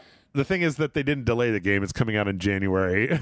Well, maybe this is me being really optimistic. Well, maybe because they knew they dropped everyone in so far into it that the questions or issues that people were having would be answered before you would have gotten to that in actuality. Having said that, that does say that there was really poor planning as far as when the demo should have occurred. It was better than that, though, because they put it out and people were hating on it on Twitter, and then the producer came out and was like, don't worry, guys, the actual game is way different than the demo. And it was like, well, then why? Yeah, why would we want that? The demo's supposed to show me what the game's going to be. I want to do that. I'm going to come out with a game, and it's going to be called The Game Is Not the Demo, and then I'm going to put out a demo, and it's not going to be what the game is at all. At all. Like, just the demo is Trombone Champ, and then the game is Modern Warfare. Yeah, 100%. Like, yeah, there you go. But hilariously, the opposite. The demo, I spent 6 years making. Yeah. And then it's like Modern Warfare, but like peak, and it's the best, and it leaves you right in the middle of a mission, so you can't even complete the mission to feel successful. And it's just DJ then Hero. The actual game, the actual game is a Pokemon NFT. Great. I'm loving it. Yeah, bring it on. Let's see. In games that I'm actually excited about, we got a trailer for Deliver Us Mars, which is the sequel to Deliver Us the Moon. That is like, I'm really looking for Deliver Us Pizza. So you remember when the Xbox One was first announced, and they were like, you can just say, "Connect, give me pizza." Yeah. Like I wouldn't just shout that every day. Yeah, I really liked the first one of these, even though I didn't play all the way through it. And this one's like an adventure where you got to go to Mars and figure out there's like all the Earth is all fucked up, and like Mars base is supposed to be making like a power generator that'll beam like that old energy chestnut back to Earth, and then like, oh, we lost contacts, and now we have to send a team of specialists, and nope, one of those specialists is like the daughter of the guy that was running the project, and so now you gotta go to Mars and have an adventure. And I'm like, okay, yeah, I'm in. Yeah, everything you just said, 100% thumbs up. So it was actually supposed to come out last year, but then it came out this year. But I guess it looks better than the last one, and I don't know, something about it. Faces got a little uncanny valley on them. Yeah. Well, just a little girl in the trailer, but fucking video game kids. Children. Yeah. Blech. Kids in general, it's uncanny valley to me. I'm like, you're like almost people, but you're not. Get your kids out of the uncanny valley. Get them out of there, Susan. I don't want to look at them until they're people that quit. Yeah, don't introduce me to your kids until they're real. Triggering my fight or flight reflex. I mean, were these made by an AI? 100%.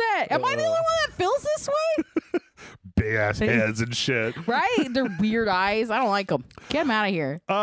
We got a launch trailer for Dead Space, because Dead Space comes out like in a week and a half or something like that. End of the month, no? Close to it. Yeah, it's interesting looking at this trailer because it's been so long since I played Dead Space that looking at this trailer really got me like, well, this is just what Dead Space looks like. Yeah. But it's like, no, it looks like way better than what Dead Space looked like. It's just that when I think back to what I remember Dead Space looking like, it looked like this and it was cool looking. Yeah. This game is only going to be worth it if I can hear the different breathing and heartbeats. Otherwise, what is the point? Well, good news for you. It's actually really interesting because I was so excited for Callisto Protocol and then it ended up being such a fart noise. John hasn't even played it yet, which would be my only venture into it because I don't care enough about Dead Space. I played the second Dead Space and that's it. Yeah. And then I pretended like neither the first nor third game ever existed. The first one's good. I think the first one holds up. I was past it. It was too late. The second one was out. Well, same thing like Mass Effect. I played the second and I played the third one because the first one came and went by the time I got into gaming as much. I don't like the first Mass Effect all that much. I tried going back and I was like, I can't do it. Yeah. I got halfway through and I was just like, blah! I know it's fine for some people, but I just don't have the nostalgia for Mass Effect that a lot of other people have. I'm just like, it was fine. I don't ever want to play it again, but it was fine. I would say the same thing except for Garrus Vakarian. Well, there is that. I'm sorry, but you can romance a grasshopper man. I'm just saying. Well, that's not Garrus. Isn't Garrus? That's Thane. Thane is the green... Thane looks like a fish. Okay. All right, I'm sorry. Garrus has that weird exoskeleton thing going for him, and he looks mildly bug-like. Okay. Silly me, you said grasshopper, I thought of the bright green guy. You're right. I get what you're saying, but Thane looks like a fish to me. Okay. I also got a trailer... Not a lot of trailers either for a game called Red Tape that I'm kind of interested in. You can't hear the voiceover for this, Amanda, but it's basically oh my god, why does it look like this? You're working in hell. Yeah. It's kind of like a half a live action trailer where it's people and zombies working together talking about how it's in hell. This is being made by Dread XP, who has made a few things that I've liked, and apparently it's just Why does it feel like we've played this game before? We might have played something that was similar to this. Yeah. That it's kind of like an office simulator, but in hell.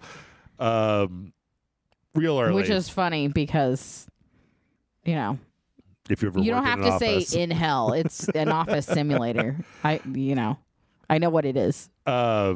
It reminds me of Ugly Americans. Do you remember Ugly Americans? So that show about the guy that works at the animated show. Yeah. He's dating the demon lady that works in an office in hell. Yeah. That's funny. Kind of reminds me of that. We got another horror game. This one is Carnival Hunt. This is actually a Kickstarter for an asynchronous multiplayer game that takes place in a weird, dark, fucked up circus where... I want a video game where it's not a weird, fucked up circus and it's just a happy, fun circus. Why is it always a spooky circus? You just want go to the circus simulator? Yes. Yeah, so that's what it'll be. The demo is this 6-year project of Call of Duty, and then the actual game is let's all go to the circus. Go to the circus. Yeah. Turns out that when you beat the guy at the end of the demo, you just beat the game, and then the rest of it is just now you got to go home with your roommate, Ghost from Modern Warfare. And you guys just have to what do you want to do? I don't know. The circus is in town. It's your turn to do the dishes, Ghost. We made the chore rotor for a reason. God damn it. I don't know. This looks okay, but I'm so leery about asynchronous multiplayer. Also, I kind of feel like the imagery to me. Because, they're doing spooky rabbits and spooky costume people. Get some FNAF vibes. It's getting some FNAF, we make it look a little animatronic-y. Yeah. Yep. Which have we discussed that the Jim, I know this is more movie news, but it's a video game movie, so that counts. That Jim Henson studio is doing the suits for FNAF, the FNAF movie. I didn't know that. Yes. I don't keep track of that stuff. All the fucking idiots on the internet are like, does that mean the FNAF animatronics are Muppets now? And it's like, are you guys fucking stupid? And then people also, I understand that this is well within my niche, but people are like, well, obviously they can make scary stuff because they make Dark Crystal and the Skeksis are kind of scary. And I'm like, I think the Skeksis are scary too.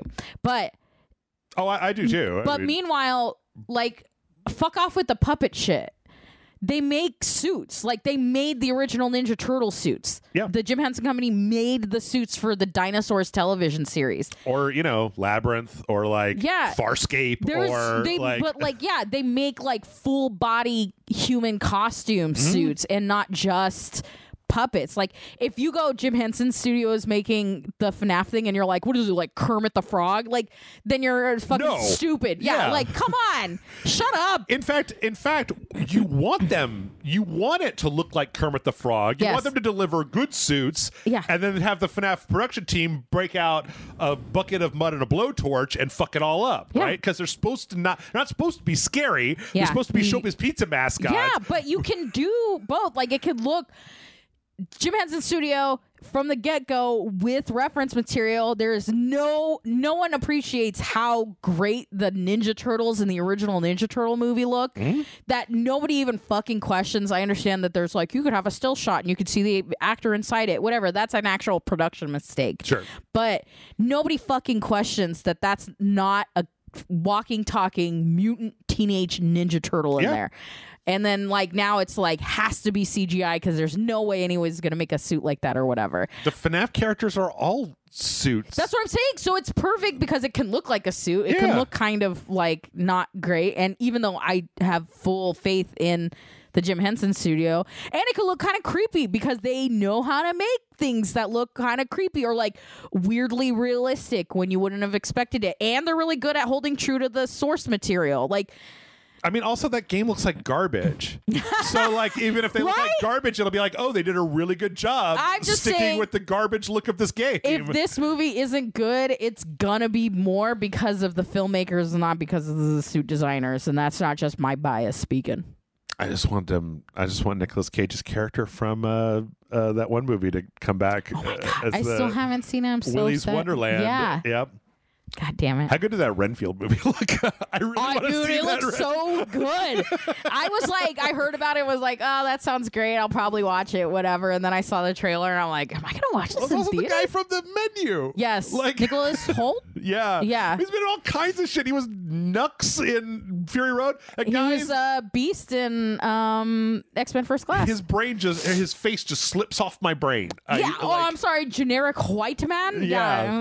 But he's been in a bunch of really good stuff. Like, he's good. Yeah. I like him. We also got the announcement trailer for Dungeons 4. I didn't even know there was a Dungeons 1 through 3. I think you and I might have actually played Dungeons 3. That doesn't mean I knew about it, Jeff. So Dungeons is basically like the indie game version of Dungeon Keeper, where you have to like make a dungeon and then like adventurers will come into it. Vaguely remember this. This trailer, you can go check it out, is a parody of The Lion King. Yeah. Where all the monsters come and then like they have a little goblin child with like this he's so cute. shaman like puts a little mark on his head, and then this like evil elf lady She gonna comes chuck out. that baby off the edge? Nope, she comes out and holds it up fucking Lion King style, and then all the monsters cheer, and then eventually it pans back and you see the kingdom where all the monsters are going to assault the kingdom. That's funny. Yeah, I'm glad that they got to make another game, to be honest, because I didn't get the feeling that this one that sold baby is almost Yoda, though. super duper well, but I like the kind of cheesy, funny stuff in this. Yeah, it's got a good sense of humor to it. Yeah, and it's got a nice art style. Yeah, it's like wow a little bit. So yeah. And, I should have saved this trailer because neither one of us are probably going to have anything to say about it, but there was a new trailer for the Dragon Ball Z. What am I, Michael? I know. I don't even know anything about, Ooh, there looks to be Dragon Ball Z characters in this Dragon Ball Z. You hang around Michael long enough, you watch like 4 episodes of Dragon Ball, and I kind of know what's going on in this trailer, but like, let's just save it. Save it for next week. I can't even to pad out this episode. I can't even pretend like I know. I'm just gonna say stuff, and then people that watch Dragon Ball are gonna get mad at me. That's what's gonna happen. So, Super Saiyan. Yeah, it's Dragon Ball. It's the trailer for Bardock, the Bardock DLC that's coming out next week. Over 9,000. Okay. I'm saying all the things I know, Jeff. I'm trying to help. I know. Let's just finish up the news, and then we are definitely doing questions because we're only halfway through. Wow, really? Yeah. Yep. If you've got a cell phone and you have not yet played it, and you have a Netflix subscription, Netflix just put Teenage Mutant Ninja Turtles: Shredder's Revenge on their app. Now, I don't know how many people know this. I actually went out of my way to look at this today. So if you have a Netflix subscription, which and I you do, open the Netflix app on your phone, there is a specific sub button on your phone that says games. Yes. And then if you hit Shredder's Revenge and hit install, it takes you, like, I have an Android phone, to the Google Play Store, and then just like you can install it from there. And they've got like Oxenfree and a bunch of other games that are just included with your Netflix subscription.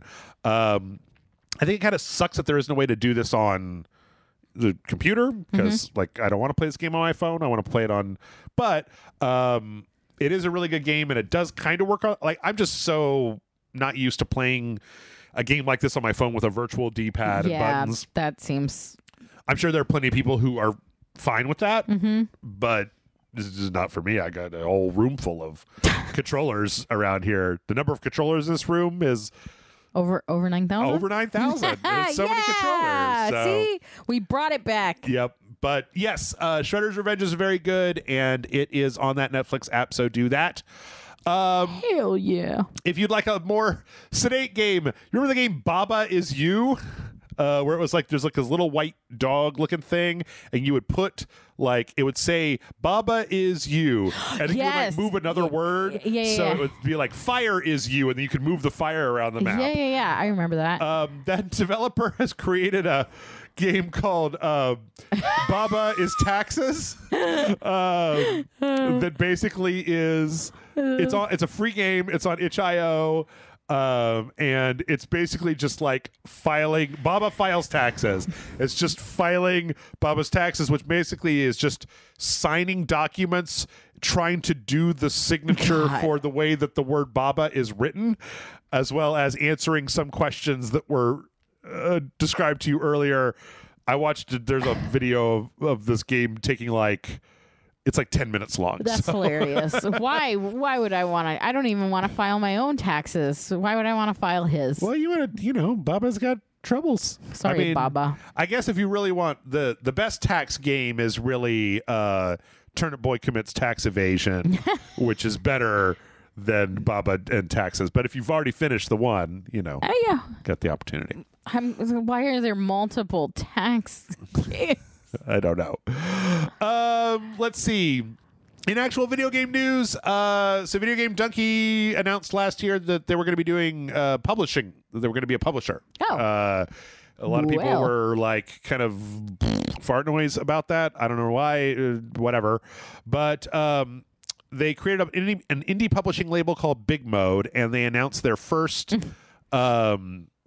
the first game that they're going to be publishing is a game that was announced a little bit ago called Animal Well, which is like a kind of a... Oh, looks cute. Yeah, it's like that looks like my style. I play games like that all the time. Indie platformer. Yeah. Where you play as like a little ball animal guy and you're kind of like rolling around. There's one weird thing, I think I mentioned this before, where there's like an enemy that is just the evil cat thing from the movie Hausu, like the Japanese thing, like it's got to be something cultural because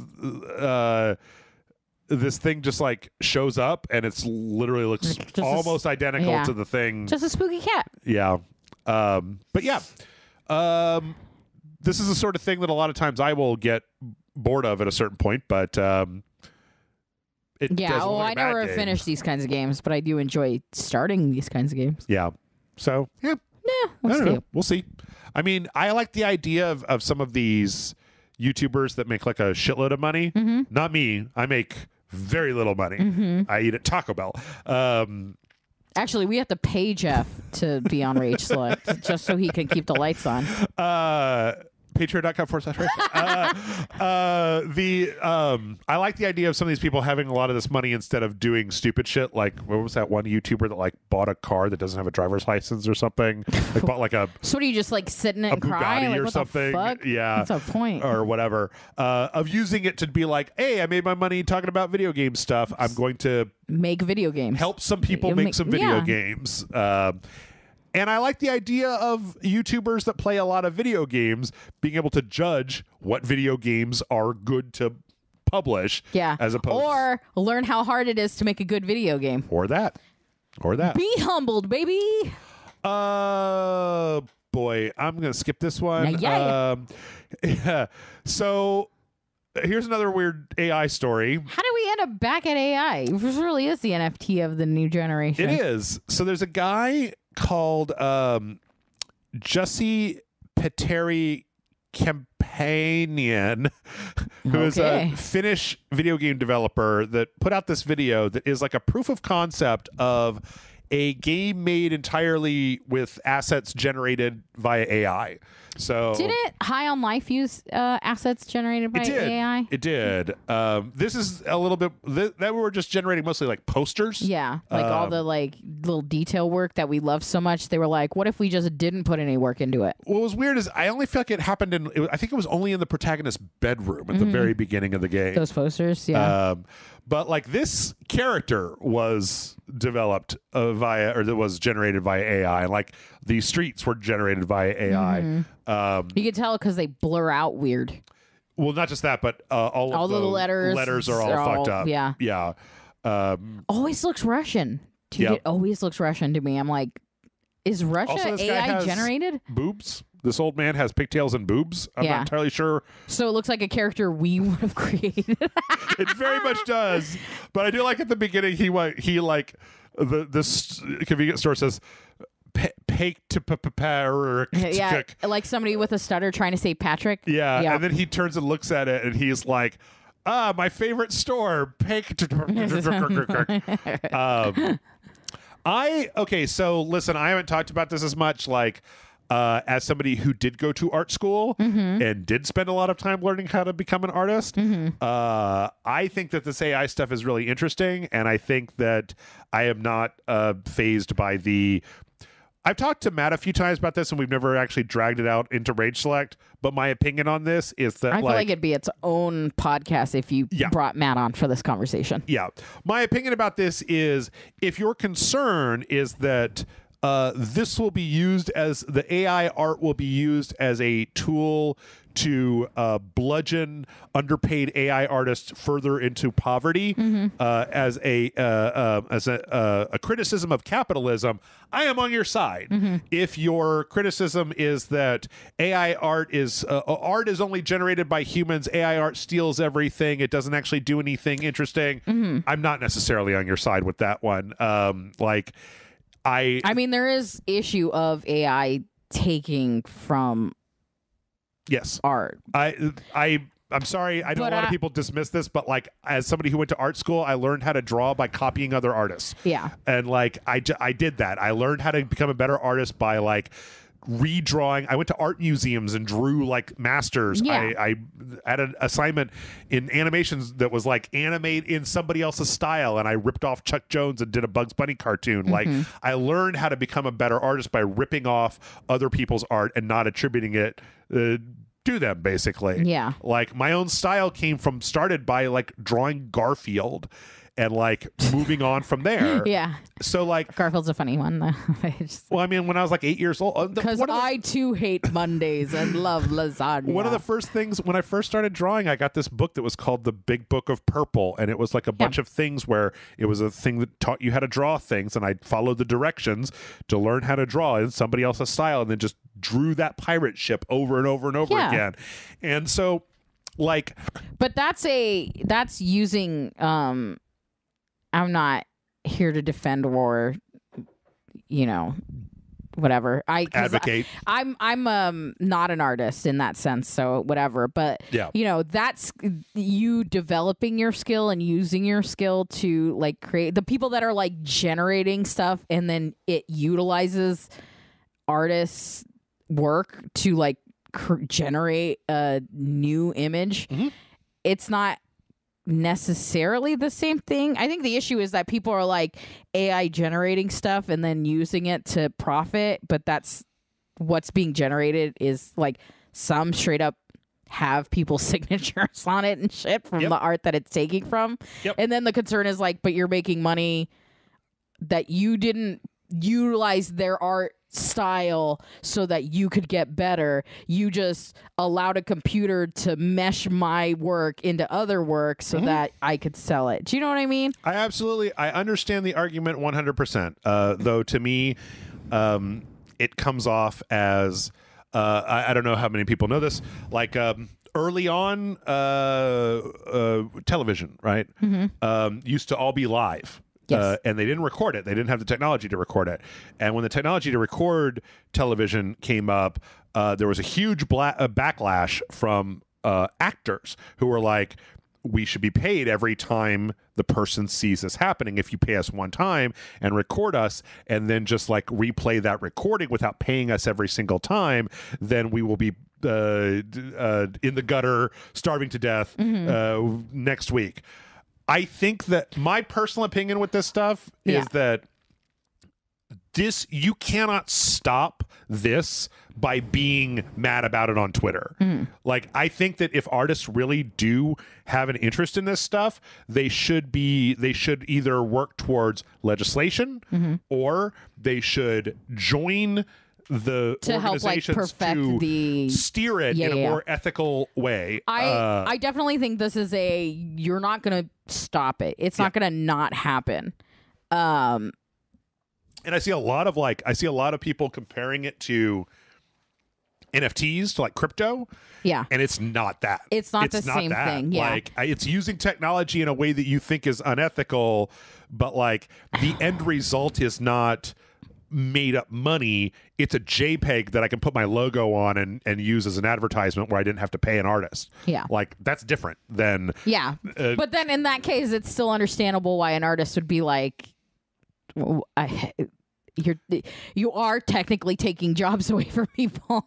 Again, I am 100% on the side of capitalism sucks, and I don't think we should have to work. And I think we're hitting a point, especially right now, as we're seeing like the gas get put down on AI and like AI image generation, Chat GPT, like this stuff. But even going to your point about actors on television and stuff, like, did that complaining not create the syndication bonuses that people get when they air over and over again? They get so many, or they make so many episodes. I mean, it's possible, but do you know what I mean? Because like the more episodes you get, the more it airs. Like, you hit, what is it, like season 4 or 5 or something, then you get. So again, like, not to get too far out on a limb here, but no, that's not true. We're way out on a limb. We're already on a limb.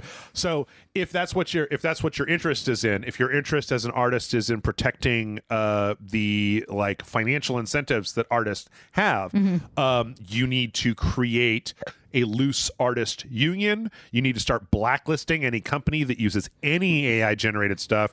You need to start creating like tools to be able to sniff out AI art, because it's only getting better. Like 6 months ago, you could tell AI it all looked like garbage. Like a year ago, it was all that Google eyeball monsters, rainbow eyeball monsters, right? Whereas now it's like, fucking, this is a viable way to do stuff. Yeah. It's weird. It's almost like watching something come into consciousness. Like, because it started off as that weird like LSD trip, and now it's like kind of dream logic, but realistic enough that you don't question it. It's like Annihilation. We're watching something alien become a person. Weird. Like, it's cool. Like, I don't know. The whole idea of it is really cool. I think it's really interesting. I think it's really interesting to see the depths in people's minds of what they come up with, because like, even if they had the skill, I don't know if they would be putting these two words together and creating this thing. Or, you know, whatever, this phrase together and creating this thing. But I'm fascinated by the fact that AI doesn't have any, it's inhuman. Is it literally will make things that a human would never think to do, because it is like just the way that our meat eyeballs look at things and the patterns that our brain writes, like, but move us in a direction. Right. And but would people not think of these things? Because like Geiger exists. Yeah, do you know what I mean? Like there are artists that create things that you're like, I would have only saw that in a dream. I would have only thought of that in a horrifying whatever. Now I'm not like this is not me arguing against, because I'm no dog in this fight. I just think it's a really interesting conversation to have. I do too, and I the thing is that this is one of those things where I'm saying I would be more than happy to have a conversation about it. Right now, the general thing seems to be no. It's very binary, right? No, or just like 100% yes, pedal to the metal, fuck all artists that have ever existed, or just like no. Yeah. If you ever look at an AI image, don't fucking lose my number, bitch. Scratch like, your eyes out. Yeah, jump off a cliff, you piece of shit. Yeah, like, it's very funny because I have friends on both sides of this. So I have a friend that is like a diehard, like he got paid for a subscription to whatever to use the AI. He is an artist. This is a little differently than like, he's not like a drawing artist, but he's a different kind of artist. And to have him just like utilize it, and he makes all these really cool weird things. And then I have friends that work as artists, concept designs and whatever, talking about it, and just like the two differences in conversation it's so crazy to me, because I make no money in it, and any art I make is totally not what this is. So it's like, it's crazy where they're just like, yeah, no, fuck it. Everything should be AI art because it's crazy and it's weird and it's awesome. And it's like, look at the innovation that you get with it, and anyone can do it. And like, this is a random person can make this fucking nutty thing, and now everyone's seen it because it's cool and weird. And then other people are like, you're literally taking jobs. There's no skill in it, and it's just like word jumble that happens to work out. You're killing my parents. It's just fucking You're eating my dog if you look at this, and it's like, what? Wait a minute, man. Like, come maybe on. Calm down. But I get it. I get the concerns, and I'm not here to like argue against people's concerns when I personally don't have those concerns. That's a fucked up thing to do. But I also think that this doesn't seem like something that's going away anytime soon. Nope. And so there might need to be a different, like, I understand the initial reaction, and now is the time to really figure out what your plan of action is. Band together into an organization and start lobbying like government lawmakers to be like, we're going to pass a bill that says that you must be like, if you tag a picture in a certain way, it must be opted out of whatever AI database is being used, right? Yeah. Like something like that. Like I'm not opposed to that, not even a little bit. Yeah, that's the thing is, it's just concern. like so much of what I see is just this like. It's just the like, I'm on social media and I'm telling you, no, you piece of shit. No, no, no. And I look at what Dolly was doing, the silly shit that was happening with Dolly in like April of last year, and like this. And it's like, guys, no, we're like we've gone over the top of the roller coaster. We are going down and we're picking up speed. It's really interesting. Like, have you seen, I think I might have linked it to you at some point, but the like fake behind the scenes of movies that didn't happen kind of thing, those are really interesting to look at. Like you can still kind of you get the weird hand, and some people will end up with like double face and stuff like that, but my god, is that super neat. Like you could feel that we're on the cusp of like somebody could make a movie that never happened. This stuff, like I clicked on one, and they're all come out as an 80s dark fantasy film. This is literally an anime. That is like but yeah, and again, the thing is that like this shit was like not that just like unrecognizable 2 years ago. Like 8 months ago, like compared to this. It's just so interesting how like fast forward this is. And not just with the visual stuff, with the chat GPT stuff as well, like all that stuff to me is really interesting, and I think that it's better to try to guide it to an ethical location than it is. I mean, I don't want to get too far into like history or my own politics or any of this stuff, but like, guys, when there's a financial incentive to progress a technology that would put other people out of business, there have been very few times in the course of history where people have stood their ground and said, no advancement. Here is where we stop history. Do not advance this technology any further. The looms, mechanical looms in Britain, like the seamstresses, burned down several. There was like a revolution about this. Guess what? We talk about the television. It's like stage actors were afraid of the film industry, and the film industry was afraid of television, and it's just, I don't know, it's just nutty to see. But I get it. The cusp of everything is hard to know which way is the right way to fall on this sort of thing. I really liked this one that was memes as a 80s dark fantasy film. Oh my god! Mostly just because I liked this was this is from a YouTube channel called I Create a Thing. And it was, where's the one that I want? No. Wait, hold on. I'm holding. I need to know the meme. Let's see. No. Sound like a Mega Chad? What the fuck am I looking at? Giga Chad. Giga Chad, that's his name. The Stonks guy. Oh my god, where the hell is it? It's at this rate, it's just going to come up. I know. I thought you already went backwards. Oh, weird. Joker is like an evil king. That's kind of cool. Megamind. Yep. This is good radio, Jeff. What are we looking for? It's very end. It's the ladies yelling at the cat meme. Oh, that's stupid. But it looks like it looks like an Evil Dead movie or something. Yeah, it's like a weird witch. Anyway, yelling at a fucking very strange ghost cat from House. Yep. Anyway, let's finish it up. I got another AI. God damn it! I thought we were free. This is interesting though. I recommend everybody go look at this. This is Google Research Labs, where they basically were piping like the text from Zork 1 into an AI generator to basically create graphics for Zork. Oh, what the hell is Zork? Zork is like one of the very first text adventures that ever happened. Okay, that makes sense. You're going to be eaten by a Gru. That's from Zork. Like, it was a kind of a fantasy thing. And so, they talk about how they just piped the inputs from this text adventure into an image generation. And there's a little bit more to it than that, but it's interesting. I recommend everybody go take a look. Yeah. So that is interesting. Let's see. Oh my God, now we're running out of time. How did that happen? We talked about fucking AI for a million years. Anyway, let's just do one more and then we'll answer one question. Yay. So people play Souls games in very weird ways. And the latest one is from a streamer called Dr. Decomposing.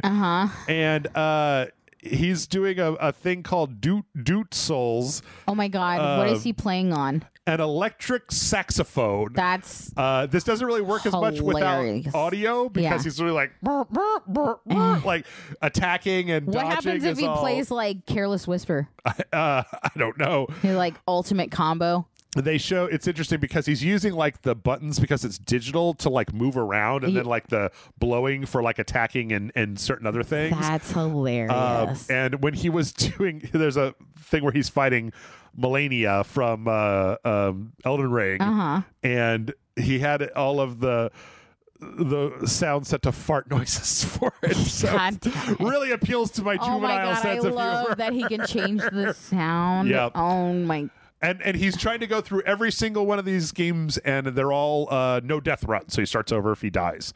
Jesus Christ. Well, because there was another story last week about it was like some lady with the DDR dance pad. Yeah, that beat two Melanias at the same time. I was like, guys, I just want to play the game. This is weird.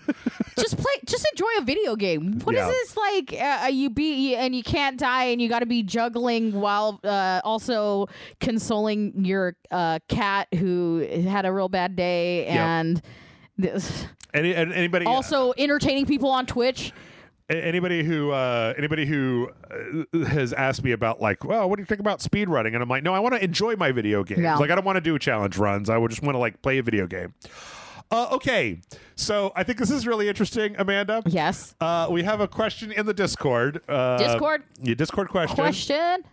This one comes from Tiberius Monk, and this one was sent in 1/25/2022. Oh so my God! It's a year-old question, and I'll read it and then we'll talk about it. It says, "Dear Jeff and Amanda, hope this new year is going well for you so far. May Don Cleese bless you all with a great new year. Name one film and one TV show from 2021 that you found to be wildly, surprisingly enjoyable, and why? For me, Mitchell's vs. the Machines and Arcane League of Legends were a film and a TV show, respectively, that surprised me in quality and sheer enjoyment, with Mitchell vs. the Machines being my favorite film of 2021 and Arcane League of Legends my top 10 shows of the year. Would love to know your answers. Peace out, Rage On," from Tiberius Monk. So I think we should do this from 2022. Good, because I don't even know. I was like, oh God, let's give it up. Pull up a list. Yeah. Now we're specifically because, like, okay, I think that like technically speaking, I think that Knives Out was my favorite movie from 2022. I know Glass Onion. Yeah. Glass Onion. Yeah, it was right at the end, right? Yeah. But like, I just don't remember enjoying anything nearly as much as that. There were obviously movies and TV shows that I enjoyed. Yeah. But like that one was kind of like my favorito. So God, I don't think I enjoyed anything. I'm trying to like get a list. I'm everything enters and leaves my brain so quickly. Yeah. That I don't like think of it as. Frankly, it's been 2019 for me for the last 5 years. Okay. You know what was a great 2022 film? What's that? The Werewolf by Night, like short special. Yeah. I thoroughly enjoyed that. That was a good surprise as a surprise, too, right? Yeah, as a surprise thing, because I'm not gonna be like everything, everywhere, all at once. Like, yeah, this is one of the greatest fucking films ever. Well, I mean, but you were like, we weren't sure before that came out whether it was going to be good or not. Like once it came out, everybody I was saw that like, trailer and was like, I want to watch it. And I haven't been watching any movies that I didn't think I'd enjoy. Okay. I was literally just talking to Jace Murphy about this, where I was like, I don't have the time of day to just watch everything. I only watch things that I feel like I'll enjoy. Yeah. Because I just don't have the time. Who has the time for that? Why are you guys watching everything? I know I'm going to hate it, but I still want to watch it. Why? Yeah. Like, why y'all like that?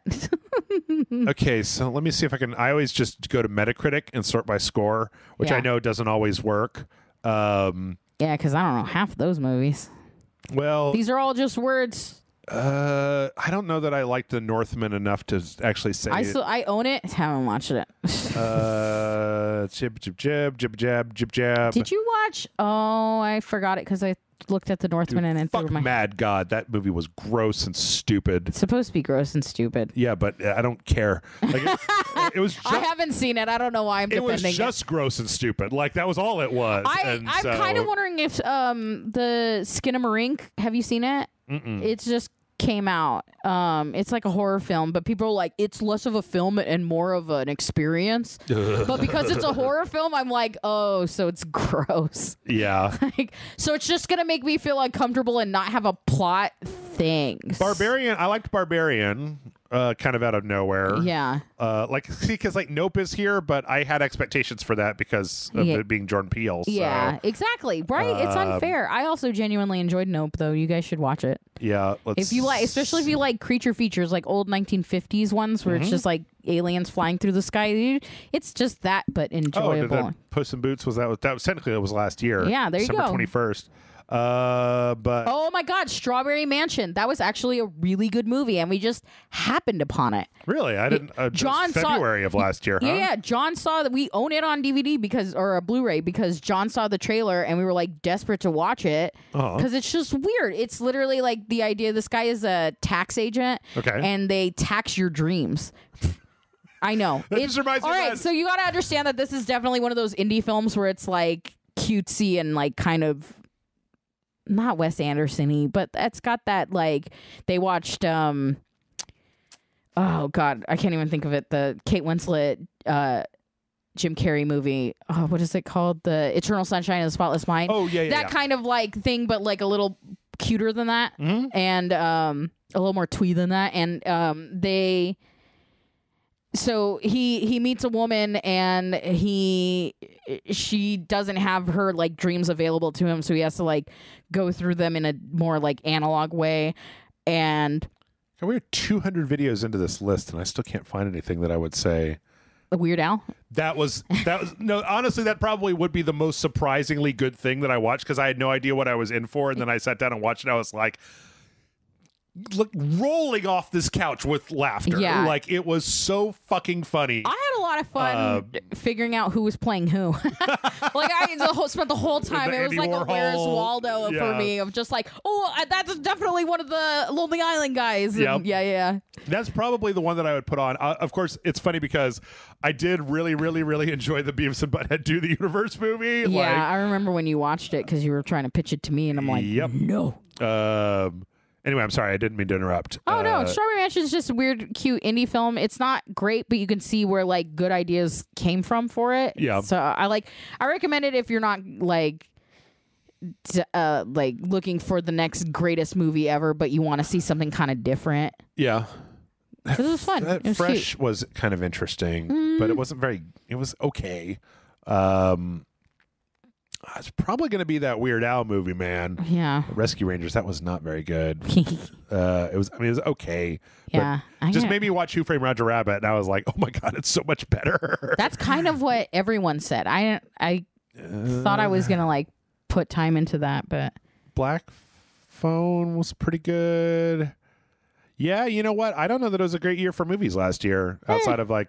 Horror movies seem to do really well. It was what, like X and Pearl and... Smile.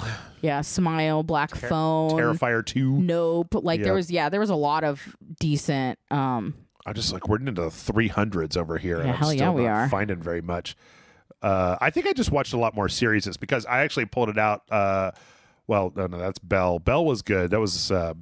anime from this guy that's done a lot of different kind of weird animes. Yeah. It's Beauty and the Beast, but it's basically like a weird kind of online metaverse version. Oh. It's the guy that did Summertime Wars. Okay. And it's like everybody goes into like this kind of online VR metaverse, and then they kind of create their own personas there. And it's about a girl who's like a shy wallflower who then in this metaverse becomes like a huge singing sensation, but then there's also like this kind of outlaw beast character that fucks things up in like the metaverse, and like it's really weird. Like, yeah, interesting. There's the same guy did a thing called The Beast and the Boy, which is like a little kid who's like an orphan. It was like ends up in bear the dude. Yeah. I remember the poster for it. I never did see it. I watched it. I rewatched a whole bunch of their movies before I watched this, and like that movie is really strange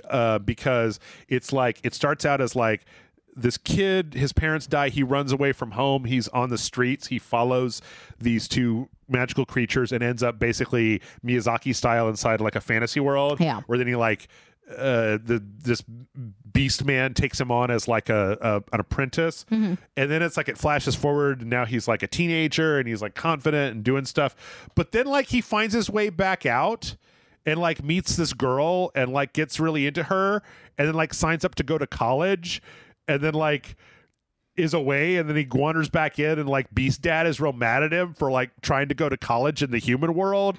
It's very strange. Yeah, like it goes kind of off the rails. Anyway, Bella is really interesting. I think this is on like Disney or one of them. As far as TV shows go, fucking Severance, man. Severance. Severance is the only show that has even kind of made me want Apple TV. Yeah. Because I'm like resistant right now. Yeah. Severance absolutely, totally, and completely rules. And I was like, actually, that really just makes me realize how little the movies that I watched this year had an impact on me, because like I could not wait every night when that was happening to like Friday night. Fucking Severance is like the first thing on the list. Yeah. And it was so good. And it ends on a cliffhanger, right? Like there's going to be a Severance season 2. I was going to say, do we know if it's getting a second season? Apple just seems to keep putting money into stuff. So yeah. So it's not like Netflix where if you fall in love with something, it's going to get canceled. Why would they do that? Why would don't they realize that if they keep doing that, everybody's going to be like, well, then why watch it? Right. Your friend's going to be like, oh my God, you've got to watch a Snake Baby season 1. And you're just like, why? Yeah. If I like it, who cares? They're just going to cancel it. Like, I can't watch anything personally because every time I fall in love with a TV show, it gets canceled. So I'm doing you all a favor. By not watching TV. Every time people are like, you have to watch this. And I'm like, I'll wait until it's completely done. And they'll be like, no, you have to watch it now. And I'm like, I'm doing you a favor. I'll wait until it's done. Like, I did really like Umbrella Academy season 3. Though. I'm so far behind on Umbrella Academy. I really loved the first season. And then I was like, I better stop watching. I like all 3. And like at any point, if it stops, that's fine. Like they kind of end on... They all end on cliffhangers, right? But like they're the weird kind of cliffhangers where it's like almost a continuation of a story as opposed to like no, the cliffhangers are the start of another story. Yeah. So it's like in season 3, it's all about like reality breaking down. Yeah. And then at the end, it's like they kind of come out and they're like in a whole other world and things are different. And it's like, so you know, you're not already invested. You've right. Got all a conclusion. It gives you is if it ends, it doesn't come back. Right. It's and their adventures continue. Everybody was into Archive 81. I love Archive 81, and you know what happened? It got canceled. You know why? Because it's on fucking Netflix. Well, speaking of which, I'm going to cancel this podcast right now. Oh no, we're done. Stay tuned for next week when we have an AI generated podcast. We're going to answer one question a year at least from now on. So leave your questions. Get them in now. Go to patreon.com/RageSelect. Get your questions in. Next year, who knows? Maybe we'll answer one more. Sorry, Tiberius Monk. I hope you weren't holding your breath that whole time. Hey, we answered the question in our own way. So, yeah, that's it. Patreon.com/RageSelect. Help us out. Other than that, we're done. We're done. We're done. Now I'm going to go to Taco Bell. No, I'm not going to do that. I'm not going to do it. He's going. I'm not going to do it. No, I'm not. No, I don't want to.